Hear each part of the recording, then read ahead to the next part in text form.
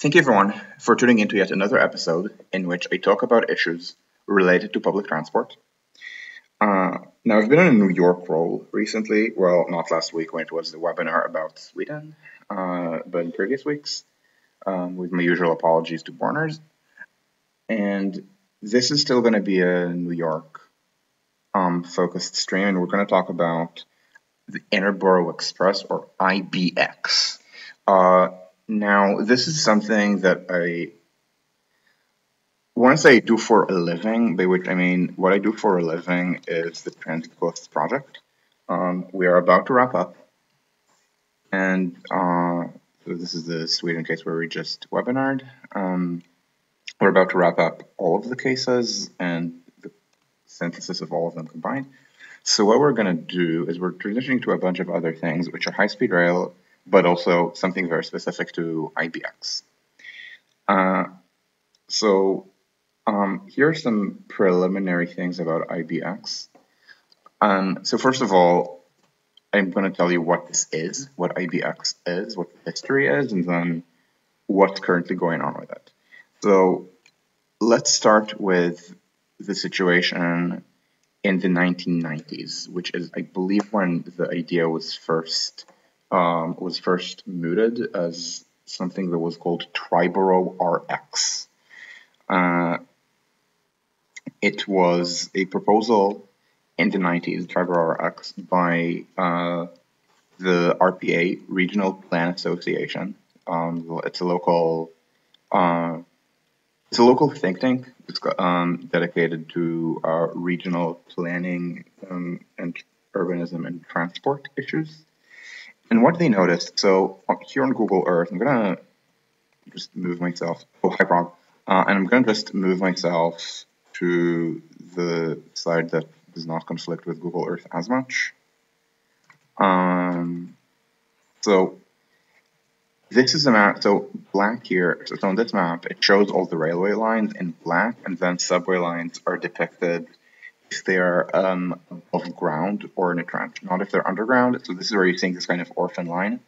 This is the F train, where it is in a legacy viaduct, and then when it uses a subway from the 30s, it kind of disappears the way it's currently depicted.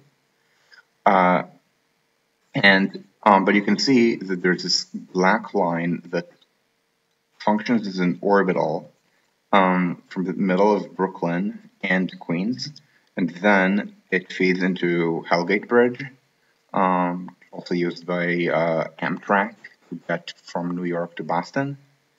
And then beyond, there's no clear destination in the Bronx.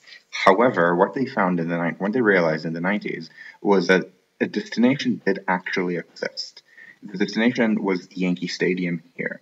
So the idea was to somehow build a curve, and you can see remnants of that right-of-way around here, called St. Mary's Tunnel around here, and use that existing infrastructure. It would get up until Melrose, the Metro North station that is not very heavily used, but it exists, and there is some neighborhood job activity around here called the Hub. And then short Greenfield subway gets you to Yankee Stadium, which is a transfer station between the 4 train and the B&D trains, and is the busiest subway station in the Bronx. So it was called Triborough because 3 boroughs, Brooklyn, Queens, and the Bronx. And it was called Triborough RX because it was planned in the 1990s by the RPA as part of their third regional plan. The first was in the first would have been 20s and 30s. The second, I think, 60s. The third was in the 90s, and it heavily centered 2nd Avenue subway, which was being debated at the time and would soon be funded and then designed and then built, or at least 1/4 of it would be built. And so they had this kind of grandiose RX or regional express system that included a 4-track Second Avenue subway with a lot of branches to a lot of places, an express line from JFK to Lower Manhattan. I don't remember if it made the plan, but I know that Yonah Freemark, who entered for them, maybe not then. I don't think Yonah Freemark is that old. I think he's only a few years older than me. Maybe he entered for them in the mid 2000s, but he did propose a through running system that that was never very well advertised. Again, I don't remember if it was part of the official RX plan, but he sent me this when I started calling him about through running and said, "Oh yeah, I'd already thought about this as part of RPA." So Triborough RX is Triborough is part of the regional express system. This does not mean Triborough is an express line, quite to the contrary, it was planned. So let me see if I can find this on Michael Fruman's website. So the person who was doing the work on this was, I think at the time, an intern named Michael Fruman, who in the mid 2000s put this on his website, Fruman, I think it was Fruman.net. I think the website is gone, but you can find bits of it. This is Street's blog from 2007. As I said, I think the blog is gone. You may be able to find a, yeah, it's not going to be there. It's going to be on the archive. So as I said, the line in Brooklyn, then Queens, and then Hellgate, and then these tunnels, and then some disused short green field going up to Yankee Stadium. You may be able to tease out the stations. The explicit plan was a station every half mile. This is where new transit riders would originate. So you might notice that a lot of them are near the line. They would use the line, but a lot of them are quite far from the line because their trips would involve the line to other places. For example, maybe between Jamaica and then you use the line to Jackson Heights and then to the Bronx, or the other way. Or East New York to Flushing, or anything like that. So it's an orbital that's designed explicitly around transfers to other destinations. Now, New York already has an orbital subway line. It is called the G train. It connects Long Island City, Court Square, along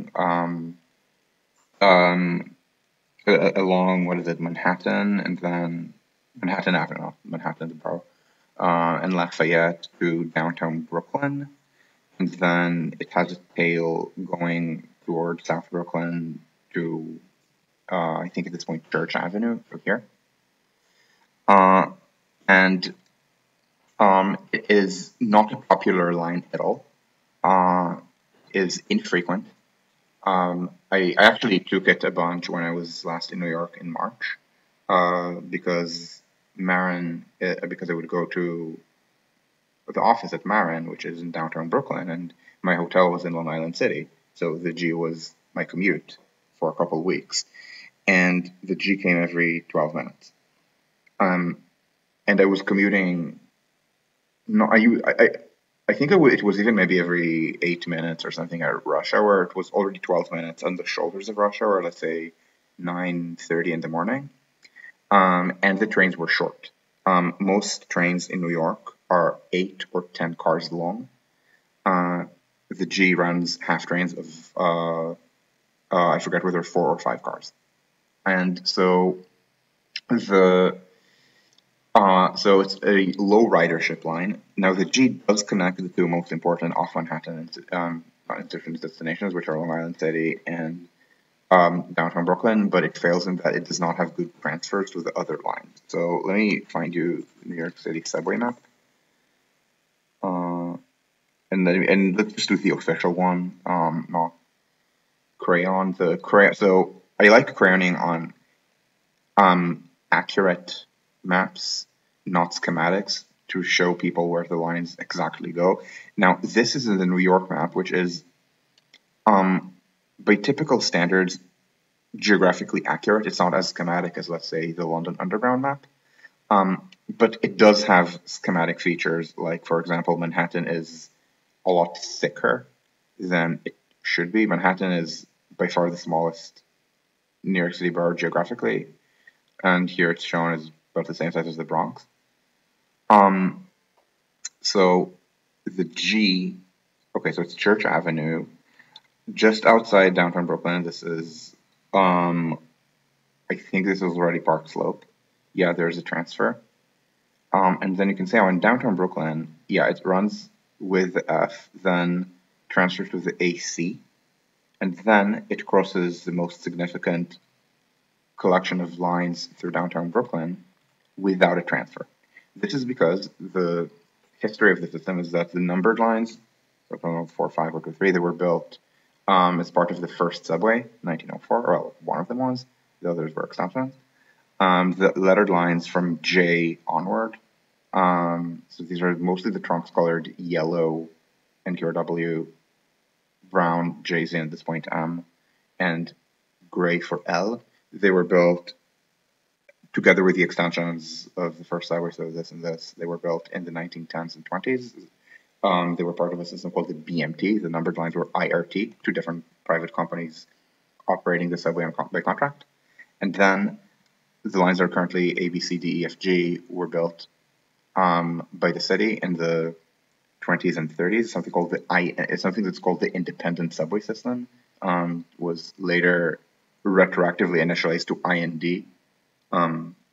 It's not IND is not an acronym; it's just an abbreviation. But IRT, BMT, IND, and the IND was built explicitly to compete with the private systems and not to complement them in any way. So, for example, 6th Avenue line, you can see it's orange, it's BDFM. That is an IND line built very close to the BMT line, the Broadway line, NQRW, as competition. So the lines, so they just didn't care about intersecting these lines with transfers. So G here runs alongside the F, connects with the AC, but misses all of the IRT and BMT connections. If you're wondering how come there's a D and a B here and it doesn't meet, this connection is called Christie Street connection. It is from the 60s, so, and this same. So from here toward Brooklyn and from here toward Brooklyn, orange colored lines run as BMT lines. The F is where the original, and the AC is where these are where the original IND ran to Brooklyn. So it misses this transfer. It misses this transfer with the JZ. It does make the transfer with the L, and then the transfers in Long Island City are not great. Court Square, I believe, only opened as a transfer. I don't remember, maybe 10 or 12 years ago. The New York of the mid-2000s had, I don't think the G had a transfer to these, or if it was an out-of-system transfer. It still is a transfer with a lot of walking. And then you can see there's no transfer to Queensborough Plaza. There used to be a transfer to Queens Plaza, but it got called back over time. And so the point of Triborough is, instead of connecting the most important destinations, it's going to connect secondary destinations like Brooklyn College here, one of the busiest subway stations in Brooklyn. But it's not downtown Brooklyn. Downtown Brooklyn does not furnish any very busy subway station, because essentially there are a lot of different downtown Brooklyn stops. So this is why this can be one of the busiest in Brooklyn. Likewise, the second busiest in Queens, Jackson Heights, is the transfer between the 7 and the EF MR. It's this point where they connect. This is the second busiest Queens station, the busiest being Flushing. And you can see that the line passes kind of near it. Now, it's going to be a long transfer. we can count it on, we can measure the line length, let's say along Roosevelt or along the 7. It's just along the line 200 something meters of walking. Bear in mind the transfer between 7th and 6th Avenues, or between 7th and 8th, is longer. So people do make this transfer between 6th and 7th, and here between 7th and 8th. These are longer transfers. They're pretty inconvenient, but people make them. There are worse transfers out there. The slightly more detailed history of the G is that the G did not run the way that it currently runs when it first opened. When the Queens Boulevard line opened in the 30s, the E and F trains ran the Express, which they still do. They ran up to here. This addition to Jamaica Station, Jamaica Center, is much later. I think this opened 80s. And then the local trains, the ones that are currently MR, they were the G train. So the idea was that to get to Manhattan, you use the Express. To travel internally or to Brooklyn, you use the local G. And then you can transfer at Queens Plaza. The problem is people want to go to Manhattan, not to downtown Brooklyn. So essentially everyone heading inbound in the morning on the G would just transfer to the F. If they started here, they would transfer here. If they started here, they would transfer to Queens Plaza. And there were only 2 tracks, the EM tunnel. The 7 was the IRT tunnel, the NRW, what's now the NRW going to Astoria was the BMT tunnel. So what they did is they opened this connection, which is called 11th Street connection, and they ran the R as a second local train to Forest in addition to the G, to provide more direct Manhattan service. And also make the system a lot more complex. It was the first time there was a track connection between the IND and the BMT. The other thing I mentioned, Crisis Street, that was later. This is 60s, I believe 11th, 60s, 50s. Then they realized people still needed more Manhattan service. So what they did is they started building this line, 63rd Street, missing more connections in the process. And in 2001, it opened. The F was rerouted here. The original F ran like this. And then they opened the line that runs the current M. They call it the V. The V went up until 2nd Avenue. The M was always just a BMT line going up until here. And then in 2010, they connected the M and the V to maybe relieve the L a little bit going toward Midtown. But also it was a service cut and was just eliminating some dangling ends. And when they opened the V, they already had 2 local lines, the V and the R. So they cut the G to Queens Plaza or Court Square. And they only ran the G to Forest Hills on weekends, and over time, through service changes on weekends, more often than not, the G would just not be running to Forest Hills. And in the same service cuts of 2010, they just made it official. The G only runs up to Court Square. So the miss here is the IND being planned by dunces. The miss here is a different dunce planning, but this is not an intentional miss. This is a clutch. So at any rate, the point of Triborough was not to serve the most important destinations because they're all on the G, but to be an everywhere-to-everywhere transfer-based system. And by coincidence, it has okay transfers at Jackson Heights to the 2 main Queens lines. It was supposed to go up until Astoria and transfer to the NW, connect up here, transfer to the M, Broadway Junction. Broadway Junction is not that important a station. It's a transfer with 3 lines, but it's not that busy. The area here is extremely poor. It might be the poorest neighborhood in New York, East New York. It's the kind of poverty that comes out of disinvestment and depopulation. So it's not a neighborhood that's poor but thriving in the sense that it's a stable community that's just very poor and maybe has elevated unemployment, but most people have jobs that just pay very little. This is not urban America. Urban America does not have stable, very low-paying jobs. Urban America has unemployment. I shouldn't say it has unemployment. It's like the unemployment rate in New York is very high, but if you're poor, it's because it's a lot of instability, and a lot of people in these situations try to leave.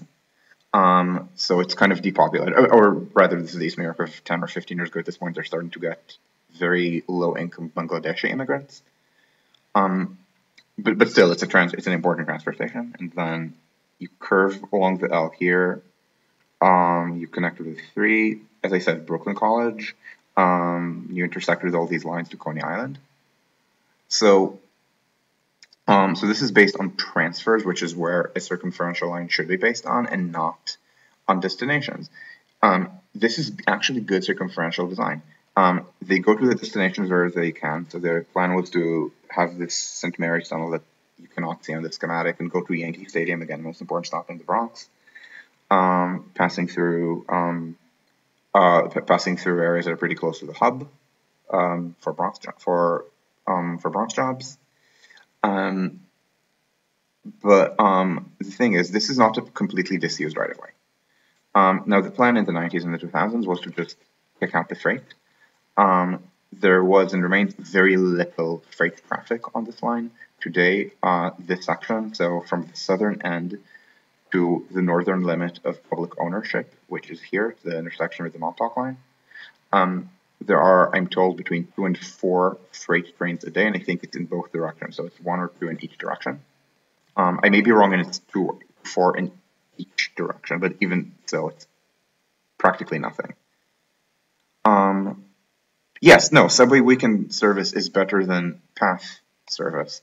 In related news, Mussolini killed fewer people than Hitler. So at any rate, the plan, I think, was to, I don't think they thought very much about freight, and the idea was to pick it out because there was very little, and just run it as a subway service in the right-of-way. And here, there's more significant freight traffic, and maybe build alongside. Now here on the Hellgate line, there are 4 tracks. Or rather, there were 4 tracks. There are 3 now, but it's very easy to restore the 4th. The original plan was 2 passenger, 2 freight, and the freight was reduced to 1 track. But again, they can restore the second. It's not, I mean, so sometimes in the United States, they turned a 2-track line into a single track line that's harder to restore. Maybe it's a tunnel with an arch, and they move, instead of 2 tracks, they have 1 track in the middle for larger clearances for double stack freight. This is not the situation here. Here, they can just restore the 4th track if they need to. And I think the plan was to move the freight, which is more significant here, but it's not busy. I think it was 14 trains per day. I don't remember if in each direction or in both. So the idea was to maybe move them to the Amtrak tracks and then reuse the freight tracks as subway tracks. And then reuse these tunnels. This is the plan for Triborough routes. Now, the plan was popular among advocates and rail fans. It was even mentioned as a positive possibility by Lee Sander in 2008. I think it was just before the financial crisis, and there was a lot of optimism about building more because Second Avenue subway was just starting construction, and there was the 7 extension, and there was a lot of boosterism about this. And people could seriously believe that the entirety of, Second Avenue subway phase 1 was being built, and maybe it would be done by 2013 or 2014, and there would be subsequent phases. There was Plan NYC, the kind of growth plan by Bloomberg. Nobody at the time thought about construction costs very much. They just thought, oh, this is hard to cost, and we can do it. And one of the things mentioned was Triborough X, but even then, the plan was only to go up until here. Where to go beyond Port Morris was left as a question mark. And because it was never safeguarded, this tunnel, St. Mary's Tunnel, parts of the right-of-way were encroached. So it was an existing disused tunnel. Homeless people use it. I shouldn't say American because it's not purely American, but American urban planning works on the principle of hostile architecture. So if there are homeless people, you remove the infrastructure for them. So they filled in parts of the tunnel when they built new buildings here. I think it was this part is the part that was encroached. So at this point, you need to greenfield tunnel if you want to go this way. At this point, my crayon for the record would be to greenfield tunnel a little bit more, but instead of going via Melrose, go via the proper hub to the original destination. Meanwhile, New Yorkers discover commuter rail modernization. By the fourth plan, the RPA changes its idea of how to do Triborough to something that's called crossborough by Penn Design, which is to use commuter rail for track sharing with freight. They start learning what the London Overground is. Essentially, the London Overground is this orbital S-Bahn system, which does share track with freight on the North London line. It's a short section that's being shared, and it's very high frequency. Actually, not very high, this is every 3 minutes, but I believe it's every 8 at the peak, maybe normally every 10. So you can squeeze something out of track sharing with the freight line where the passenger line dominates, and where importantly the passenger line makes many stops. So you can squeeze freights behind slower trains as opposed to behind faster, non-stop regional and intercity trains. So the idea was to use that and just use that as a commuter rail, maybe the same track as Amtrak, going up to Co-op City or maybe even New Rochelle as part of the kind of Penn Station Axis. So Penn Station Axis is the plan that was then planned and is currently being built to take Metro North trains, the commuter trains, instead of going just to Grand Central, they would use the existing Amtrak line out of New Rochelle, which was never the main line. It was the New Haven line. The New Haven Railroad mostly went through Grand Central, but some of its trains ran through the Penn Station. So, and instead use that with more intensity.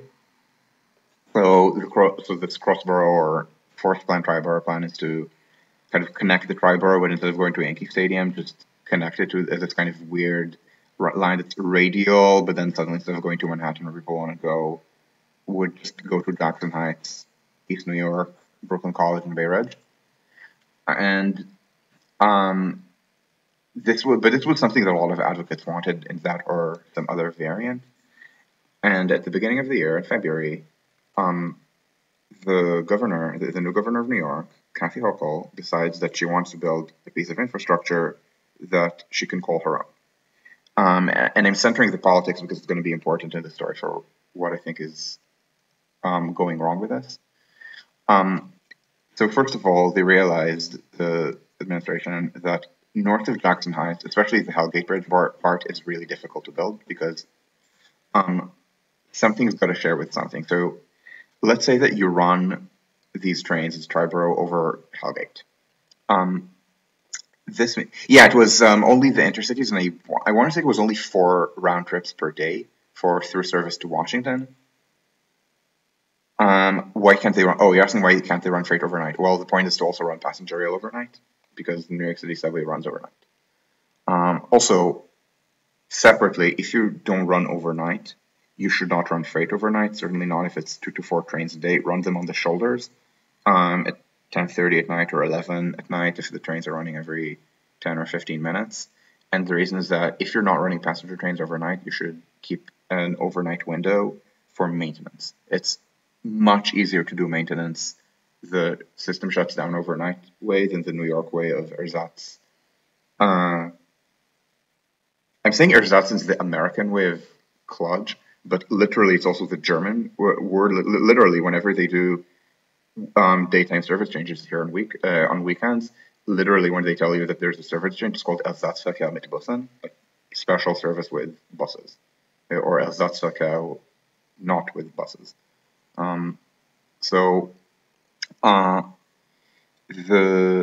Also Prague, you're talking about the tunnel. I did not mention the tunnel because it's vaporware, but some people include the Jurassic era Congressman Gary Mather, who does this mostly out of NIMBYism. They support this tunnel called the Cross Harbor Freight Tunnel, which goes from Bay Ridge to Brooklyn and is supposed to run trains. There's some planning. There are some planning documents for it. That's where I'm drawing the freight traffic from it. So this would be numbers from the late 2000s. The numbers are supposed to be rising a little bit, but it's mostly held as safeguarding in case this is ever built, which is kind of weird. America does not safeguard. I just gave you the example of how St. Mary's Tunnel was overbuilt. So there are also routine examples for Second Avenue subway, where buildings that go in the buildings that go in the way of a line that's been planned for generations have been built. It's all over America. I was told that there's some kind of doctrine that safeguarding is considered a taking, so you have to compensate, which is stupid. In Britain, you can safeguard forever. In Italy, you are allowed to safeguard, but only for a few years, so you can't safeguard forever for vaporware. And somehow in this country that does not safeguard, it's considered okay not to build passenger infrastructure, because what if this tunnel is ever built and there's going to be heavier, although it's still not heavy, freight traffic?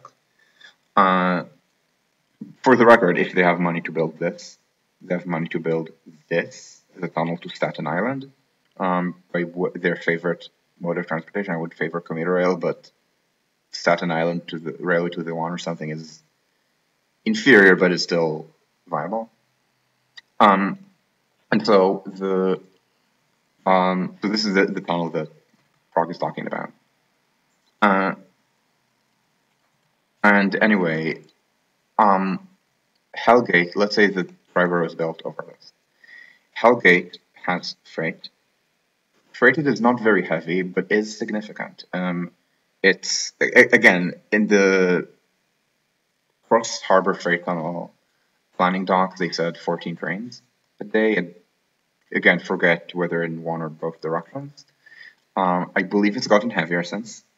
And it's owned by a freight railway, so taking them out can be done, but it is not trivial. And then there's Amtrak, which does have plans to expand, which are kind of vaporware. Then there is Penn Station Access, which is not vaporware. Honestly, Amtrak is so slow. Penn Station Access and Amtrak are basically the same speed, so that's a freebie.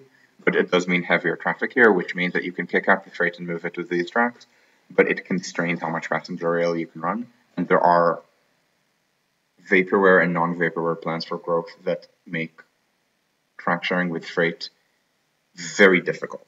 Not impossible, very difficult. And then there is, and then Triborough. So something's got to share. If all of these four are built. Again, I don't think it's impossible, but I do think it's very difficult.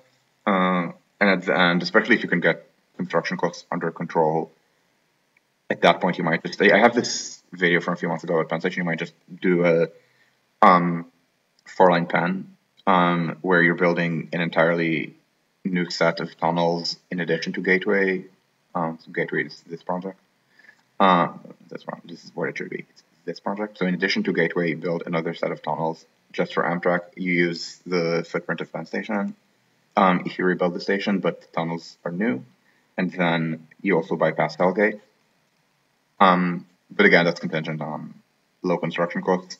This is not a region with low construction costs, unfortunately. And so because of this mess, they figured that it was easier to just end this here. So the governor's plan dropped the name Triborough because it's only 2 boroughs, not 3, to the point that it's affectionately called Biborough by some people. But they call it Interborough Express, or IBX.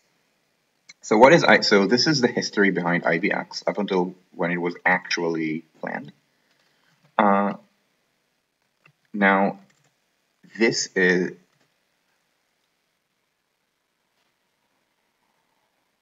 it's not that Congress likes that that it has to be accommodated to in the future.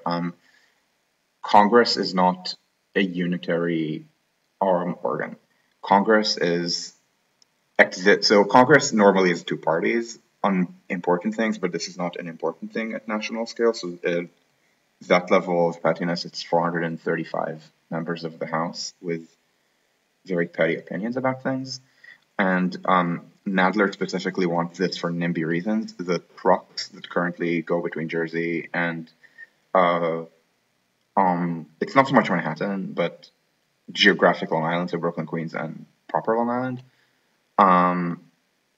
go over the bridge, over the George Washington Bridge, and then they go on freeways that are partly in his district. And so it's kind of a NIMBY way to remove, and I shouldn't say remove, it's supposed to only cut truck traffic 10%, only across the bridge, which is not nothing. The project is vaporware. It's not useless. It's just vaporware. And part of the issue is also that there's not a lot of good freight distribution within the city, so the idea is to just truck, instead of truck over the bridge, truck from Maspeth. So it's Upper West Side NIMBYs who want fewer trucks versus Central Queens NIMBYs who don't want this to be a truck depot. And so far the Queens NIMBYs are winning by default. As I mentioned, the project is vaporware, too expensive, not really being done. And no, QueensLink is, yeah, okay, QueensLink is another thing that I'm going to mention because a lot of advocates, including ones that I know personally, like Andrew Lynch, aka Van Schnucker and Ragan, this guy, probably the most important Koreanista in New York, and Koreanista is usually a term of derogation, and but I use it affectionately, not derogatively. Like not derogatorily. He's kind of like me in the sense of having started as a Koreanista and as a pure Koreanista, and learned how to do subway planning from this. Oh, let's build this line. Wait, why do we need? What is the market? Maybe there are better options. That's kind of what he does. He does this as an advocate. He was working with people pushing something called QueensLink. It's one of these other disused lines. It's this one. This is actually disused completely. Parts of the right-of-way have been encroached, but not exactly in the sense of lack of safeguarding, because it's public right-of-way that's owned publicly.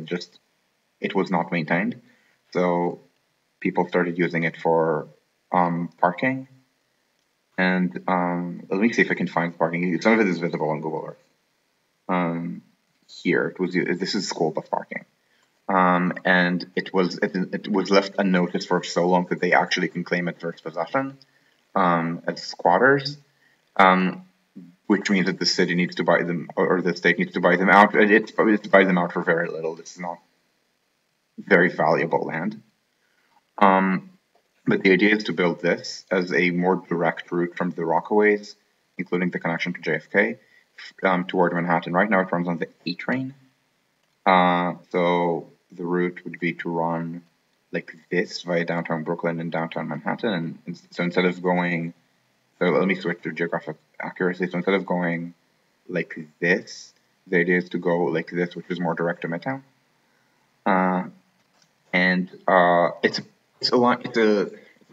It's a system that has certain drawbacks. One of the drawbacks is that you're cutting off Forest Hills. Forest Hills is here. If you're doing commuter rail, I guess you can, but the frequency is going to be weird. Not bad, just going to be weird with the way the rest of the system works. So the stupid thing with Queensland is that they had, so there were two competing proposals for how to use the right-of-way. The first is make it a train. What the train should connect to was never specified, but it's usually meant not as a commuter extension, but as a short extension with a subway. And the other possibility was to build a park. Just a long linear park with people who think that this is going to be the next High Line. It obviously is not going to be the next High Line. The whole point of the High Line is it's in Manhattan, in a very high trafficked place of Manhattan, a very growing part of Manhattan, the meatpacking district where Google is, and that place in Manhattan that had so lots of jobs and a severe shortage of parks. So even if you know nothing about New York City, you probably know that there are fewer jobs and there's less density here than here in Manhattan. And second, shortage of parks. Remember, does this look like a shortage of park? like a shortage of parkland. No? Okay, yeah. This is going to be a total flop as a park. Essentially, the mayor decided that he's going to make it a park. Again, it's not a lack of safeguarding. I'm pretty sure it's deliberate. It's a deliberate snub to people who want it to be a train, and support for NIMBYs. I shouldn't say the word NIMBYs too much, but it's people who are also NIMBY and have like a very neighborhood-centered way of viewing the world, who wanted a park because essentially NIMBYs always want more parks and less actual infrastructure. Yeah, it would be the A and yeah. So the idea is the M and the A, but the point of doing it is both the A and the M is to keep the A service. Like, you know, I can say good case for not keeping the A service if there's enough frequency here and just make this transfer. But have more service direct to Midtown from that. I mean, the A also goes to Midtown as well. And at any rate, so with Interborough Express, as I said, they cut off the Bronx part and made it just IBX, and this results in this alignment. Now, this is something that the governor is throwing her entire heft into it. So it is a politicized project. It's something that advocates wanted, but it didn't come from the advocates. It certainly did not come from any kind of in-house planning. It's not like there were in-house plans for what could we do, and then the governor makes them their own, and makes them her own, and says that she will fund them. No, this is an early design, and there was an alternatives analysis, which was very model. Very model. What I mean is they assumed that the line would go like this. They assumed that the freight cannot be kicked out, which is a possibility that should be studied. I don't think it's necessarily a good possibility, and people who I trust on this think it's a completely stupid possibility, but it should be studied to see what it does to the infrastructure. Again, not here. Here can't. Here both shouldn't and legally can't abandon freight, but here it's also easier. Here, you know, easier to run alongside. And so very modally focused. They didn't ask freight yes or no. They didn't ask go over the Hellgate Bridge to the Bronx yes no.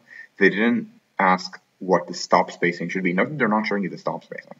I mentioned at the beginning, in the third regional plan, the idea was that stops should be spaced every half mile. This is the standard in New York from the 1930s onward. And it was also followed for 2nd Avenue subway, where the stop spacing for the entire thing is planned from Lower Manhattan to 125th Street is, I think, every 900 meters. So basically every half mile, leading to some misses that are justifiable but look weird if you don't understand why they're happening. That is to say, normally you would expect subway lines to stop at the main streets of the Upper East and West Side, so 72nd, 79th, 86, 96, and 2nd Avenue subway skips 79th. Again, this is deliberate. It's a formula for stop spacing. This is half a mile. This is more. If this exists, it would be a lot less. And now since then, a lot of people who want more and more express trains have spoken. I do not know how formally or informally. I know a lot of people said this in blog comments. That why not have fewer stops? These stops are just gonna slow me down, kind of thinking.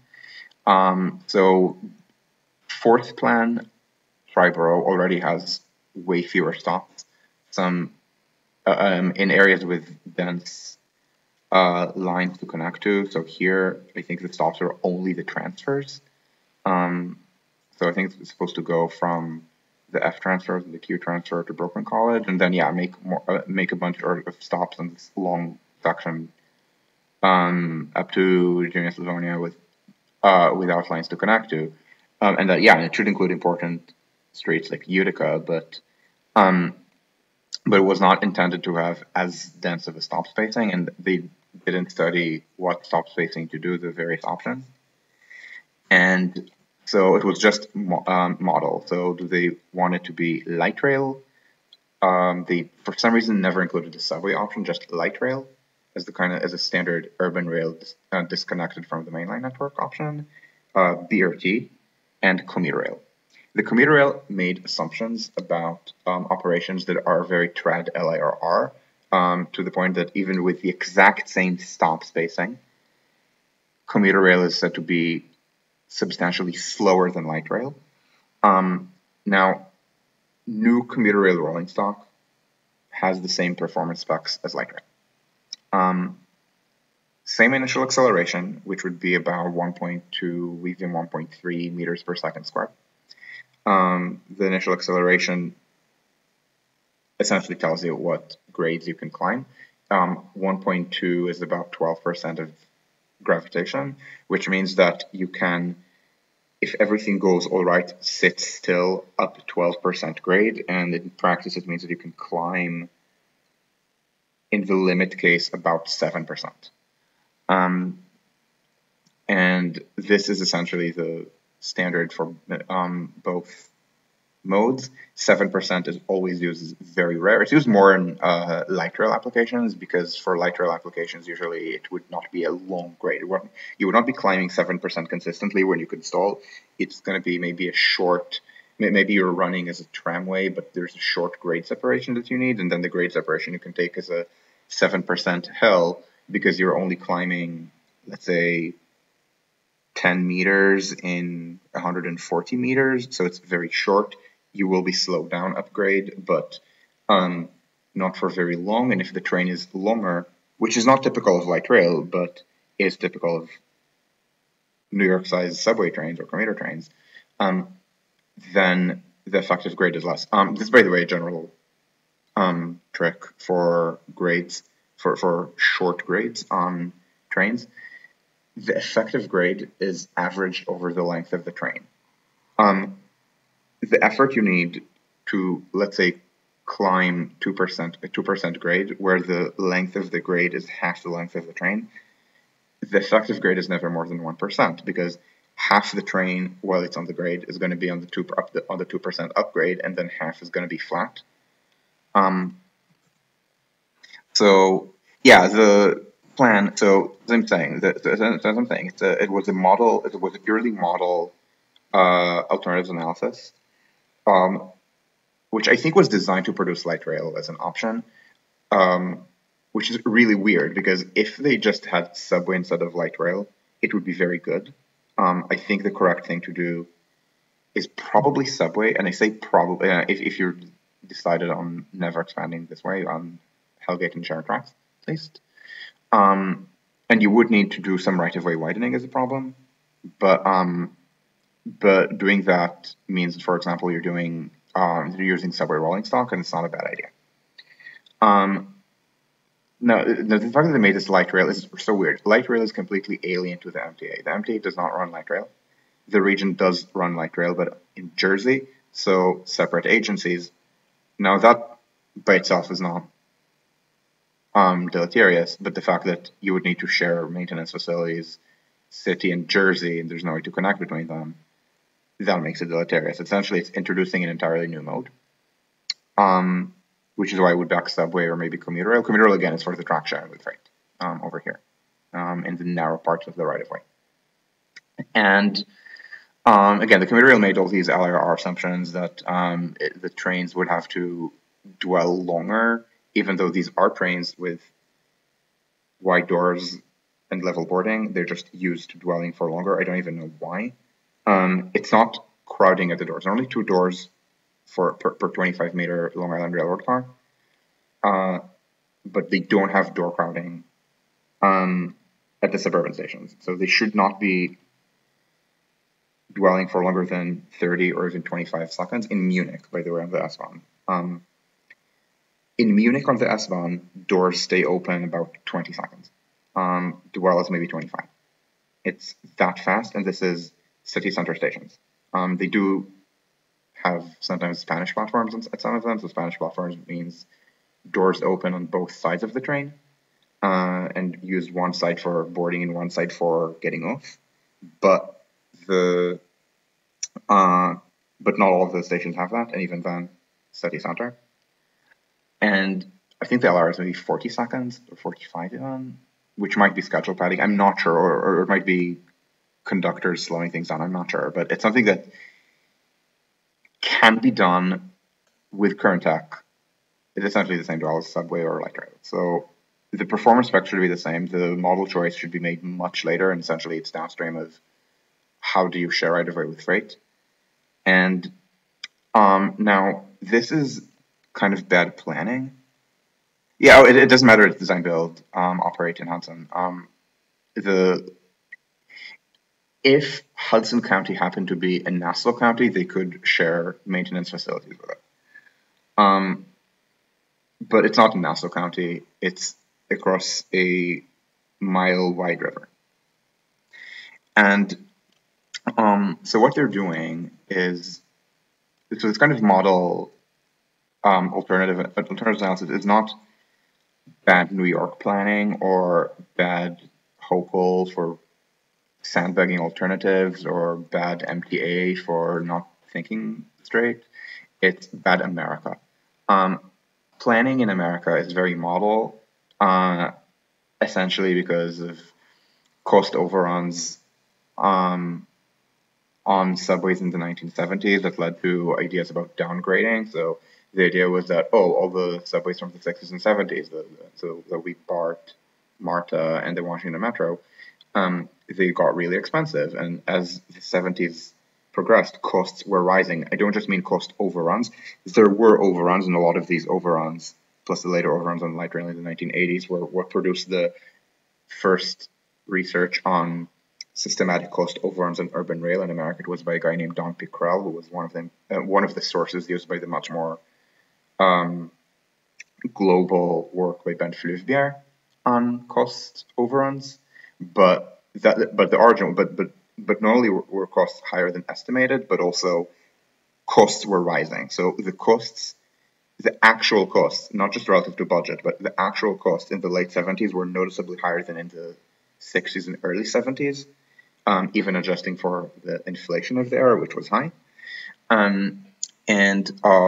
There was a lot of poor taste in people's mouths about these heavy rail projects. So this is one of the factors that led to the light rail boom starting in the late 70s and continuing through the 80s and 90s. It was, let's make it cheaper. So the plan was to study subway versus light rail. Now, buses were always there, and there were problems with ridership shortfalls because they essentially had to transition to a three-mode system, rail, bus, car, from old, like pre-mass motorization, pre-split between bus and rail planning that had just rail and early cars, like streetcars and early cars or something as the model choices.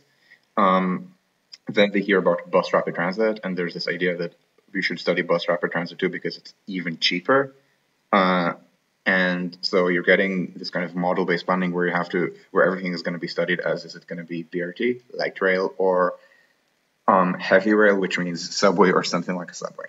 Commuter rail can then be introduced. There's a history to it. It's a bad history, but it's something that is expected by, let's say, government regulators, like federal regulators expect to see this kind of model planning, which is fine. You can do the model planning. It just needs to be, in this case, secondary to other questions about stop spacing, questions about how to deal with freight, questions about interoperability with whether you're ever going to go into the Bronx. Also, whether you're going to do the Cross Harbor Freight Tunnel, but again, this is kind of vaporware. This is not. So again, this was just great bad America, but the light rail option is not terrible. They shouldn't. I keep saying they shouldn't study it. They should do it as a subway, but it's they should essentially replace it with the subway option. But it's not itself a project killer. It's just going to mean less scale for maintenance. And I suspect the reason they're doing light rail and not subway ultimately is that the subway has connotations, and the idea is to start a new mode because it's easier to make it your own signature, and it's easier to maybe have control over how the maintenance is done or something. And the subway essentially includes too much legacy civil service by the MTA about this. This is why I suspect they're light rail. It would not be future expansions to the Bronx or Cross Harbor. So Cross Harbor freight is not very good as an extension for passenger rail. I mean, yeah, if you do commuter rail, you can do this, but it's not going to be very good. This is infrastructure that's much more valuable for freight than for passengers, and I also don't think it's that great for freight. And the reason is that passengers have Penn Station. Just ask yourself, what kind of trips are being served by this Penn Station bypass? And remember, if it's passenger, so it's not going to be any long distance trips, it's going to be short ones.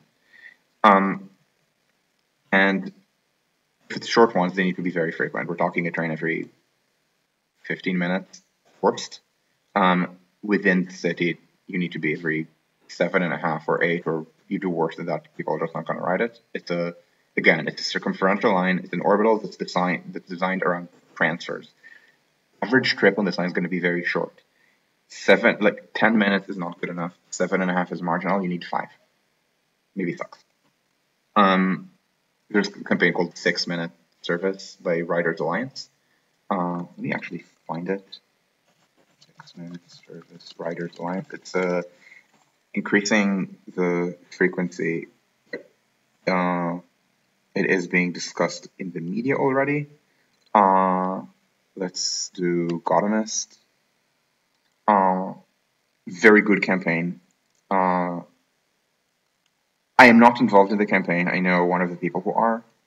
And so, I mean, I keep signal boosting them because because they have this really good idea. The idea is I can't find their fact sheet on this, which I only saw on my phone.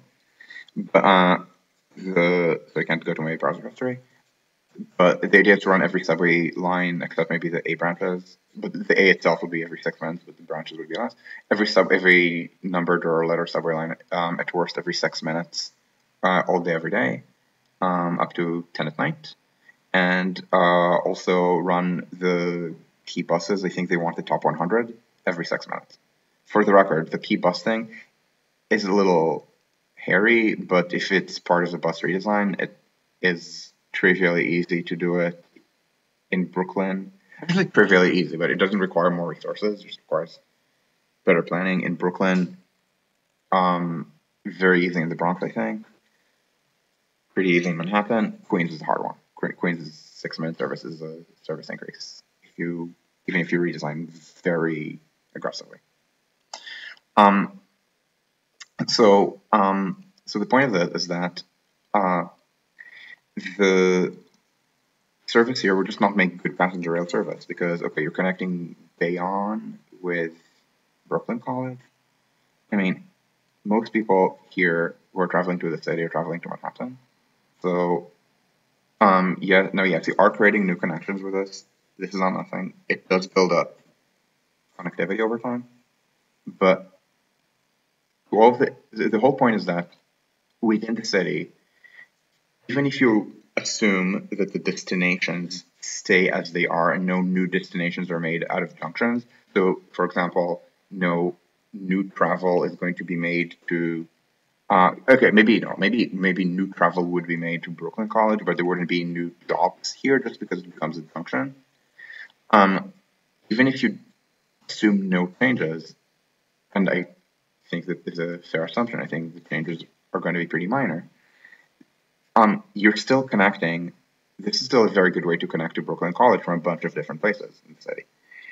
Jackson Heights, same thing. Even if you're assuming that this does not turn Jackson Heights into the next Flushing, in this case, a more optimistic assumption is warranted. This is, by the way, I'm slagging on IBX, but IBX is not bad. I think they're making a lot of errors in planning, and I think some of these errors might make it cost-ineffective.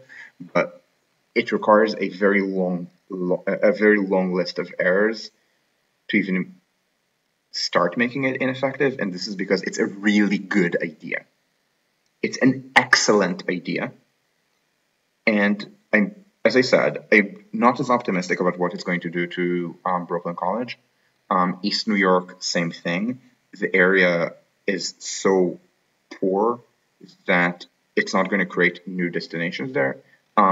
Yeah, more Bangladeshi immigrants, and I say Bangladeshi because, first of all, it's a group that does exist there, and second, Bangladeshi immigrants, unlike their Indian counterparts, or even Pakistani counterparts in the US and also UK, tend to be from very working class backgrounds. Indian Americans and Indian Brits, I believe, in both countries are the richest respective ethnic groups by national origin, both beating white people. Now, of course, does it mean that Indians are discriminated against whites? No, it's the opposite. You only get in as an Indian if you have an advanced degree. I think something like 70% of Indian Americans have a bachelor's degree or higher. In Gen Pop, it's maybe 30%. Maybe 40% if it's only for younger people. And Bangladeshis are not like that at all. Bangladeshi immigrants tend to have been refugees from the 1970s and then family reunification with the refugees. So much more working class profile. And in Britain, I think they might be the poorest ethnic group. Now, in the United States, they're not, but in the United States, they're still poorer than most. Certainly one of the poorest Asian groups, because Asian Americans tend to. I mean, the Indian case is an extreme case of you're only allowed in almost if you're already middle class, but most other Asian groups are at least somewhere on that spectrum. And so anyway, so Jackson Heights is the center of Indian New York. In the same way that there are the ethnic centers of Chinese New York, which are Chinatown, Flushing, and to some extent Sunset Park. In the same way that there are cultural centers for Black New York, the most important is, of course, Harlem, Central Harlem on 25th Street, also secondarily Bed-Stuy. And moreover, Asian New York, so I just talked about how Asian Americans are for the most part higher income than white people, because they enter the country already degreed more often than not. However, the situation is dicey within the city. Now, I'm most familiar with the story for Chinese New Yorkers. I believe that it is directionally similar for Indian New Yorkers, but much less dark. Asian New Yorkers are by one poverty measure called the supplemental poverty measure, which is supposed to be more accurate about centering housing costs, which are the dominant cost for a New Yorker, especially one who's not very wealthy. And I don't mean not very wealthy as a euphemism. I mean the dominant cost for a New Yorker in at least the bottom 9 deciles of the income distribution.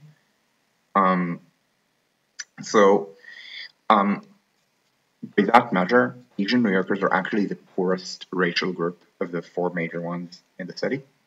The issue is that more assimilated, more upwardly mobile Asian New Yorkers suburbanize. So Chinese New Yorkers tend to be working class Chinese New Yorkers who have not yet made it, and the ones who made it have very often suburbanized. Now, this is not unique to Asians. This is also to some extent the Black issue. And often what you see is that upwardly mobile African Americans in New York and maybe Chicago, often they just move to Atlanta. But something that's very stark for Asian New Yorkers, where much of the Chinese American middle class does not live in Flushing. Not Flushing is especially poor, but they don't.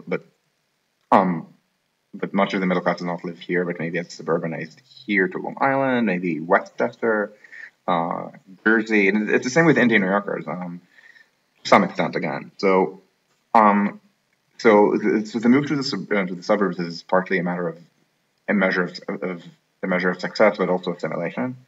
So for Indian New Yorkers, it would be roughly Woodbridge and Edison. Big, I shouldn't say enclave because it's very white Indian mixed.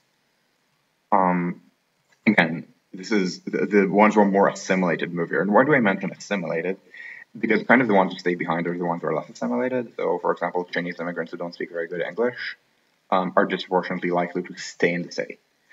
And this means that so that turns Flushing into just a center for Chinese immigrants, and these ethnic centers they tend to be anchored by people who are wealthier, so wealthy enough that they can maybe have their own business, but sufficiently unassimilated they can serve the community. And this turns into jobs. Flushing is a growing job center. Now, I suspect something similar can happen to Jackson Heights. And this is a trend that I think will be accelerated if IBX is built. So in this way, IBX, most of the city would be serving real transportation needs that don't go to Manhattan, but it would, in Jackson Heights, create them. That said, I don't think with the harbor tunnel such a thing can happen. So I don't think with the harbor tunnel this creation would happen. Essentially, the most likely place for this creation, the place where there's the most pre-existing stuff to build out of, which is Jackson Heights. Again, it's literally the farthest part of the current IBX route from Jersey. So far that anywhere where you have commuter rail, so let's say Newark, the fastest way to get into Jackson Heights is to commuter rail into the city and then take the E to Jackson Heights. That's not going to be anything involving IBX. From beyond, yeah, I don't think the HBLR is that great, but that's just beyond. Anything even farther north, it would probably be fastest to do HBLR to path to E. So this is why I'm skeptical about running this. I'm skeptical about this tunnel. But this tunnel, in the event it is built, I'm skeptical about running passenger rail there.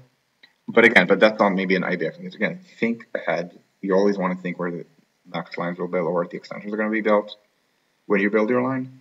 And as I said, I think that the possibility of going to the Bronx is something that should be studied as an extension, just to see how it's going to affect planning of what is essentially phase one. This being phase one. This being phase two, not phase one, since I've just built a few stations at a time.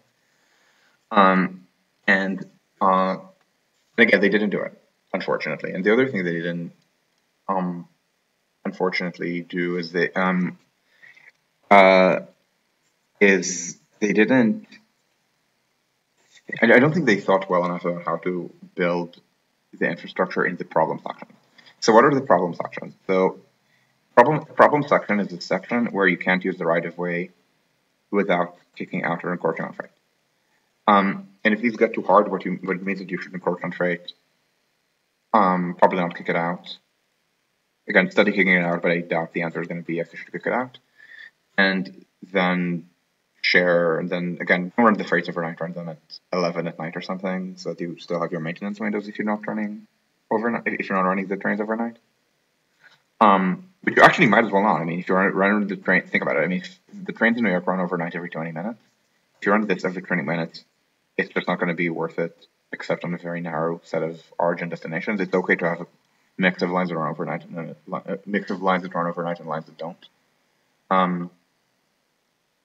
The 3 train, until I don't remember when, but until when I moved to New York, the 3 train did not run overnight, and so the 2 outer stations in Harlem were closed down overnight. It was well known. If you used them, it was constantly mentioned on the posters on the 1, 2, 3 trains. Anyway, so so what are the easy segments and what are the problem segments? So you might be able to tell. So we need to do a little bit of Google Earth tourism. You might be able to tell that this is an easy segment. Very wide trench. No, the trench also has this sub. No, this is also a subway service. Right? No, actually, no. The subway service runs. No, this is include the subway. Yeah, okay. Sorry, I was confused briefly, but Okay, so here runs the subway, and here runs the Bay Ridge branch, which IBX is to use, and you might be able to tell that the subway has a lot of spare space. So this is called C Beach Line. It runs the N. This is West N on the D. And C Beach Line is a 4-track line. There are 4 tracks on C Beach Line, and so and so you can just weave into them, and that's not going to be hard. Now, as you transition away from C Beach Line, it's a narrower right-of-way. So let's start to figure out how wide this right-of-way is. You can kind of tell this is more problematic, right? That this is not as great. Just here, it's maybe 9 meters, and this is only 2 tracks. Now you can modify the right-of-way. Essentially, you might be able to tell all the trees that it's sloped. And if you replace these with retaining wall, and if you do more retaining wall work, then you can create more space. I'm not sure whether you can create enough space for 4 tracks, but you can create enough space for 3, and this is not something where you really need 2 tracks worth of commuter train. So this is something like, I think, 16 meter. If you and this might require, again, just doing right-of-way work, but right-of-way work that does not require new tunnels or new Ls. But this is around here, and this does get worse as you move here. And I believe the worst section is right around here, around F and Q transfers. And there, you can kind of see how this is even narrower here, and yeah, you have the trees that delineate the end of the right-of-way, but we're starting maybe here, and then over here, it's 2 tracks. So that's where you need to probably run alongside the same tracks, run not alongside, on the same tracks and do commuter rail. And if you're doing some heavy rail, you would need to do something different. The plan is to build it as an elevated viaduct, so to essentially make this a viaduct. It was mentioned on, where is it? On 2nd Avenue Sagas. So let me move my face to the other end, just because of how this log works. So this is contemporary with the original plan in February. So map of IBX, map of what they're going to do with the problem functions. So here, and here it's really weird because certainly up until the connection with the D, they're running alongside the N, and there's enough tracks. They don't need to run on elevated guideways. But here, yeah, this is, again, around the F and Q, this is the hard part. This becomes then easy. This is easy. This is rounding this corner. It is this corner. They're saying they need a viaduct. They might need to, I'm not sure. But the more you move here, this is where the right-of-way starts being an alternate trench, but elevated. And you might be able to tell that this was originally 4 tracks. So so 2 of them are very clearly overgrown, but you can actually do this. This is an easy section. And so let's look over Remsna. This is, again, you see this, it's overgrown. It would need right-of-way work, but overgrown is not hard to fix. It's not a new viaduct. Here, and then here is where it's on the elevated guideway, but it's an elevated line that already exists. The one thing is there might be freight customers here, but that's where you're just making sure you're going to run on a consistent side. And so this I don't think needs a guideway. This doesn't. You need the guideway if you're doing fully grade separated. They say light rail, but really it means non-commuter rail. You need to run here, not here, not here. This area is easier, and then there's this problem section. Um, so now here you're running not quite along this different right of way, but very close to the L. Although not well, although I don't think it's that easy to make this cross-platform transfers with the L, which ideally is how it would work. And then you get to here. As I said, up until here, it's owned publicly, up until the connection with the Montauk line, and from here it's owned by CSX. Now, most of this is wide enough. Now, CSX will insist on ridiculous separation. It always does. It's surface extraction.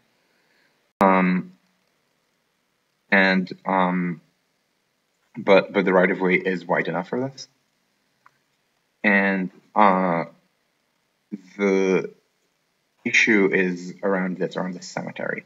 So first of all, you might notice that the bridge over the Montauk line is 2 tracks. It's not 4. It's not 4 with 2 overgrown. This is just 2. So you need to double this bridge if you don't do commuter rail. And now doubling a bridge is not by itself that hard. It's a viaduct. It's not a very complex place to build in. You don't have good road access is the problem.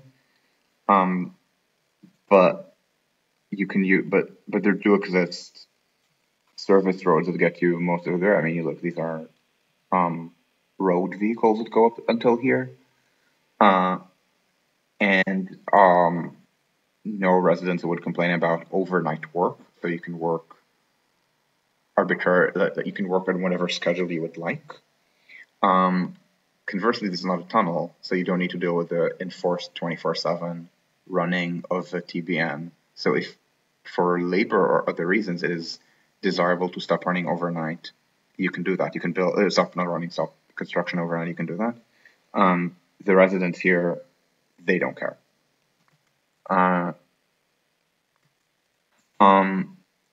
And then you would need to then you need to zap some trees, but this is not a park.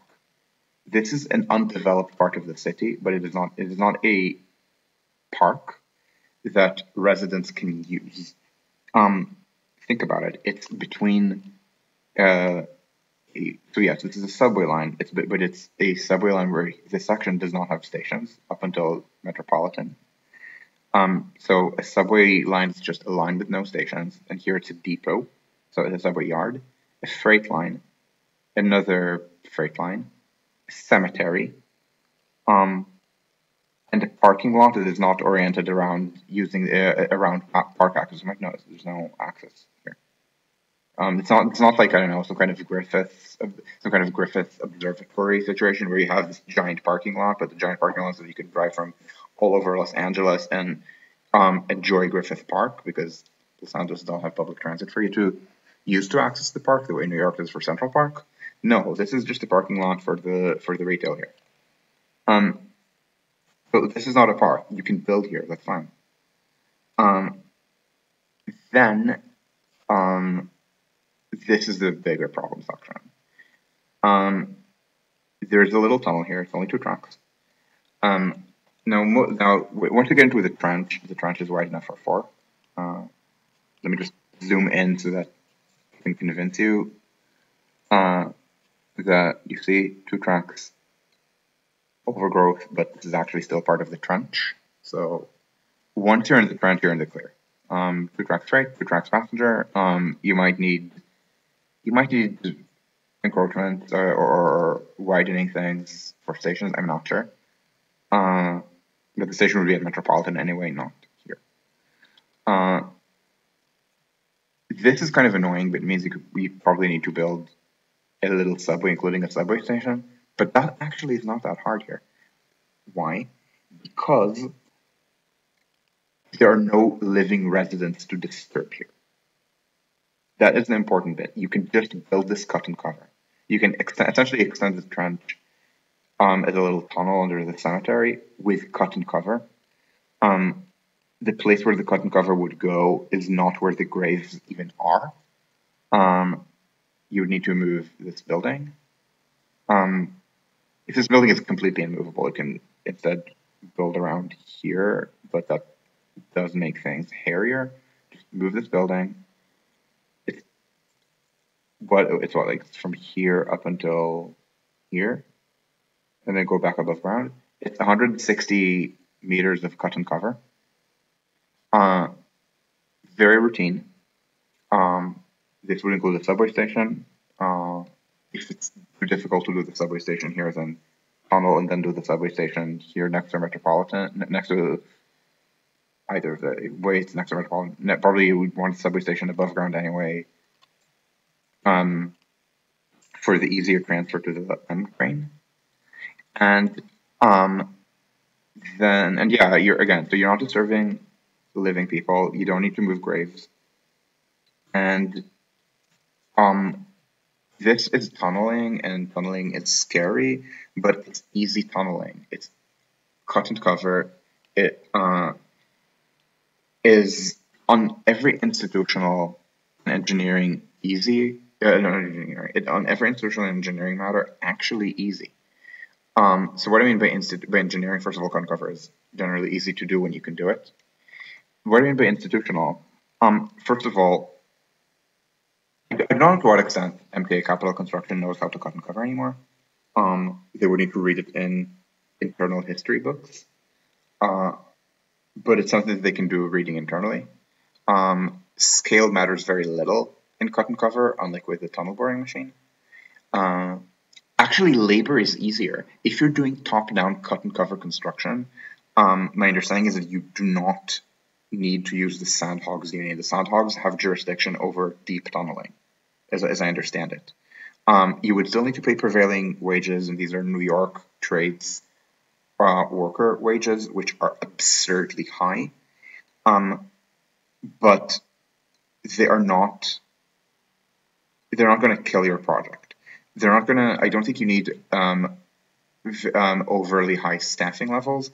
And while the New York trades wages are absurdly high, there's something like 1.5x too high. And labor on a normal project is not 100% of the cost. So it's not even a 1.5x increase in cost. It's 1.5x increase in 25% of the cost, whereas with deep tunneling, it's maybe 3x with all the overstaffing and the sandhog and stuff that's special to sandhogs. So 3x on 25% is a 1.5x increase in general. 1.5x on 25%, that is what? That is 12.5%, 1.125x. Who cares? Antagonizing labor is a means to an end. If it does not serve the end, do not do it. No need to antagonize labor, which means that this is, as I said, an institutionally easier tunnel. The procurement needs to be fixed.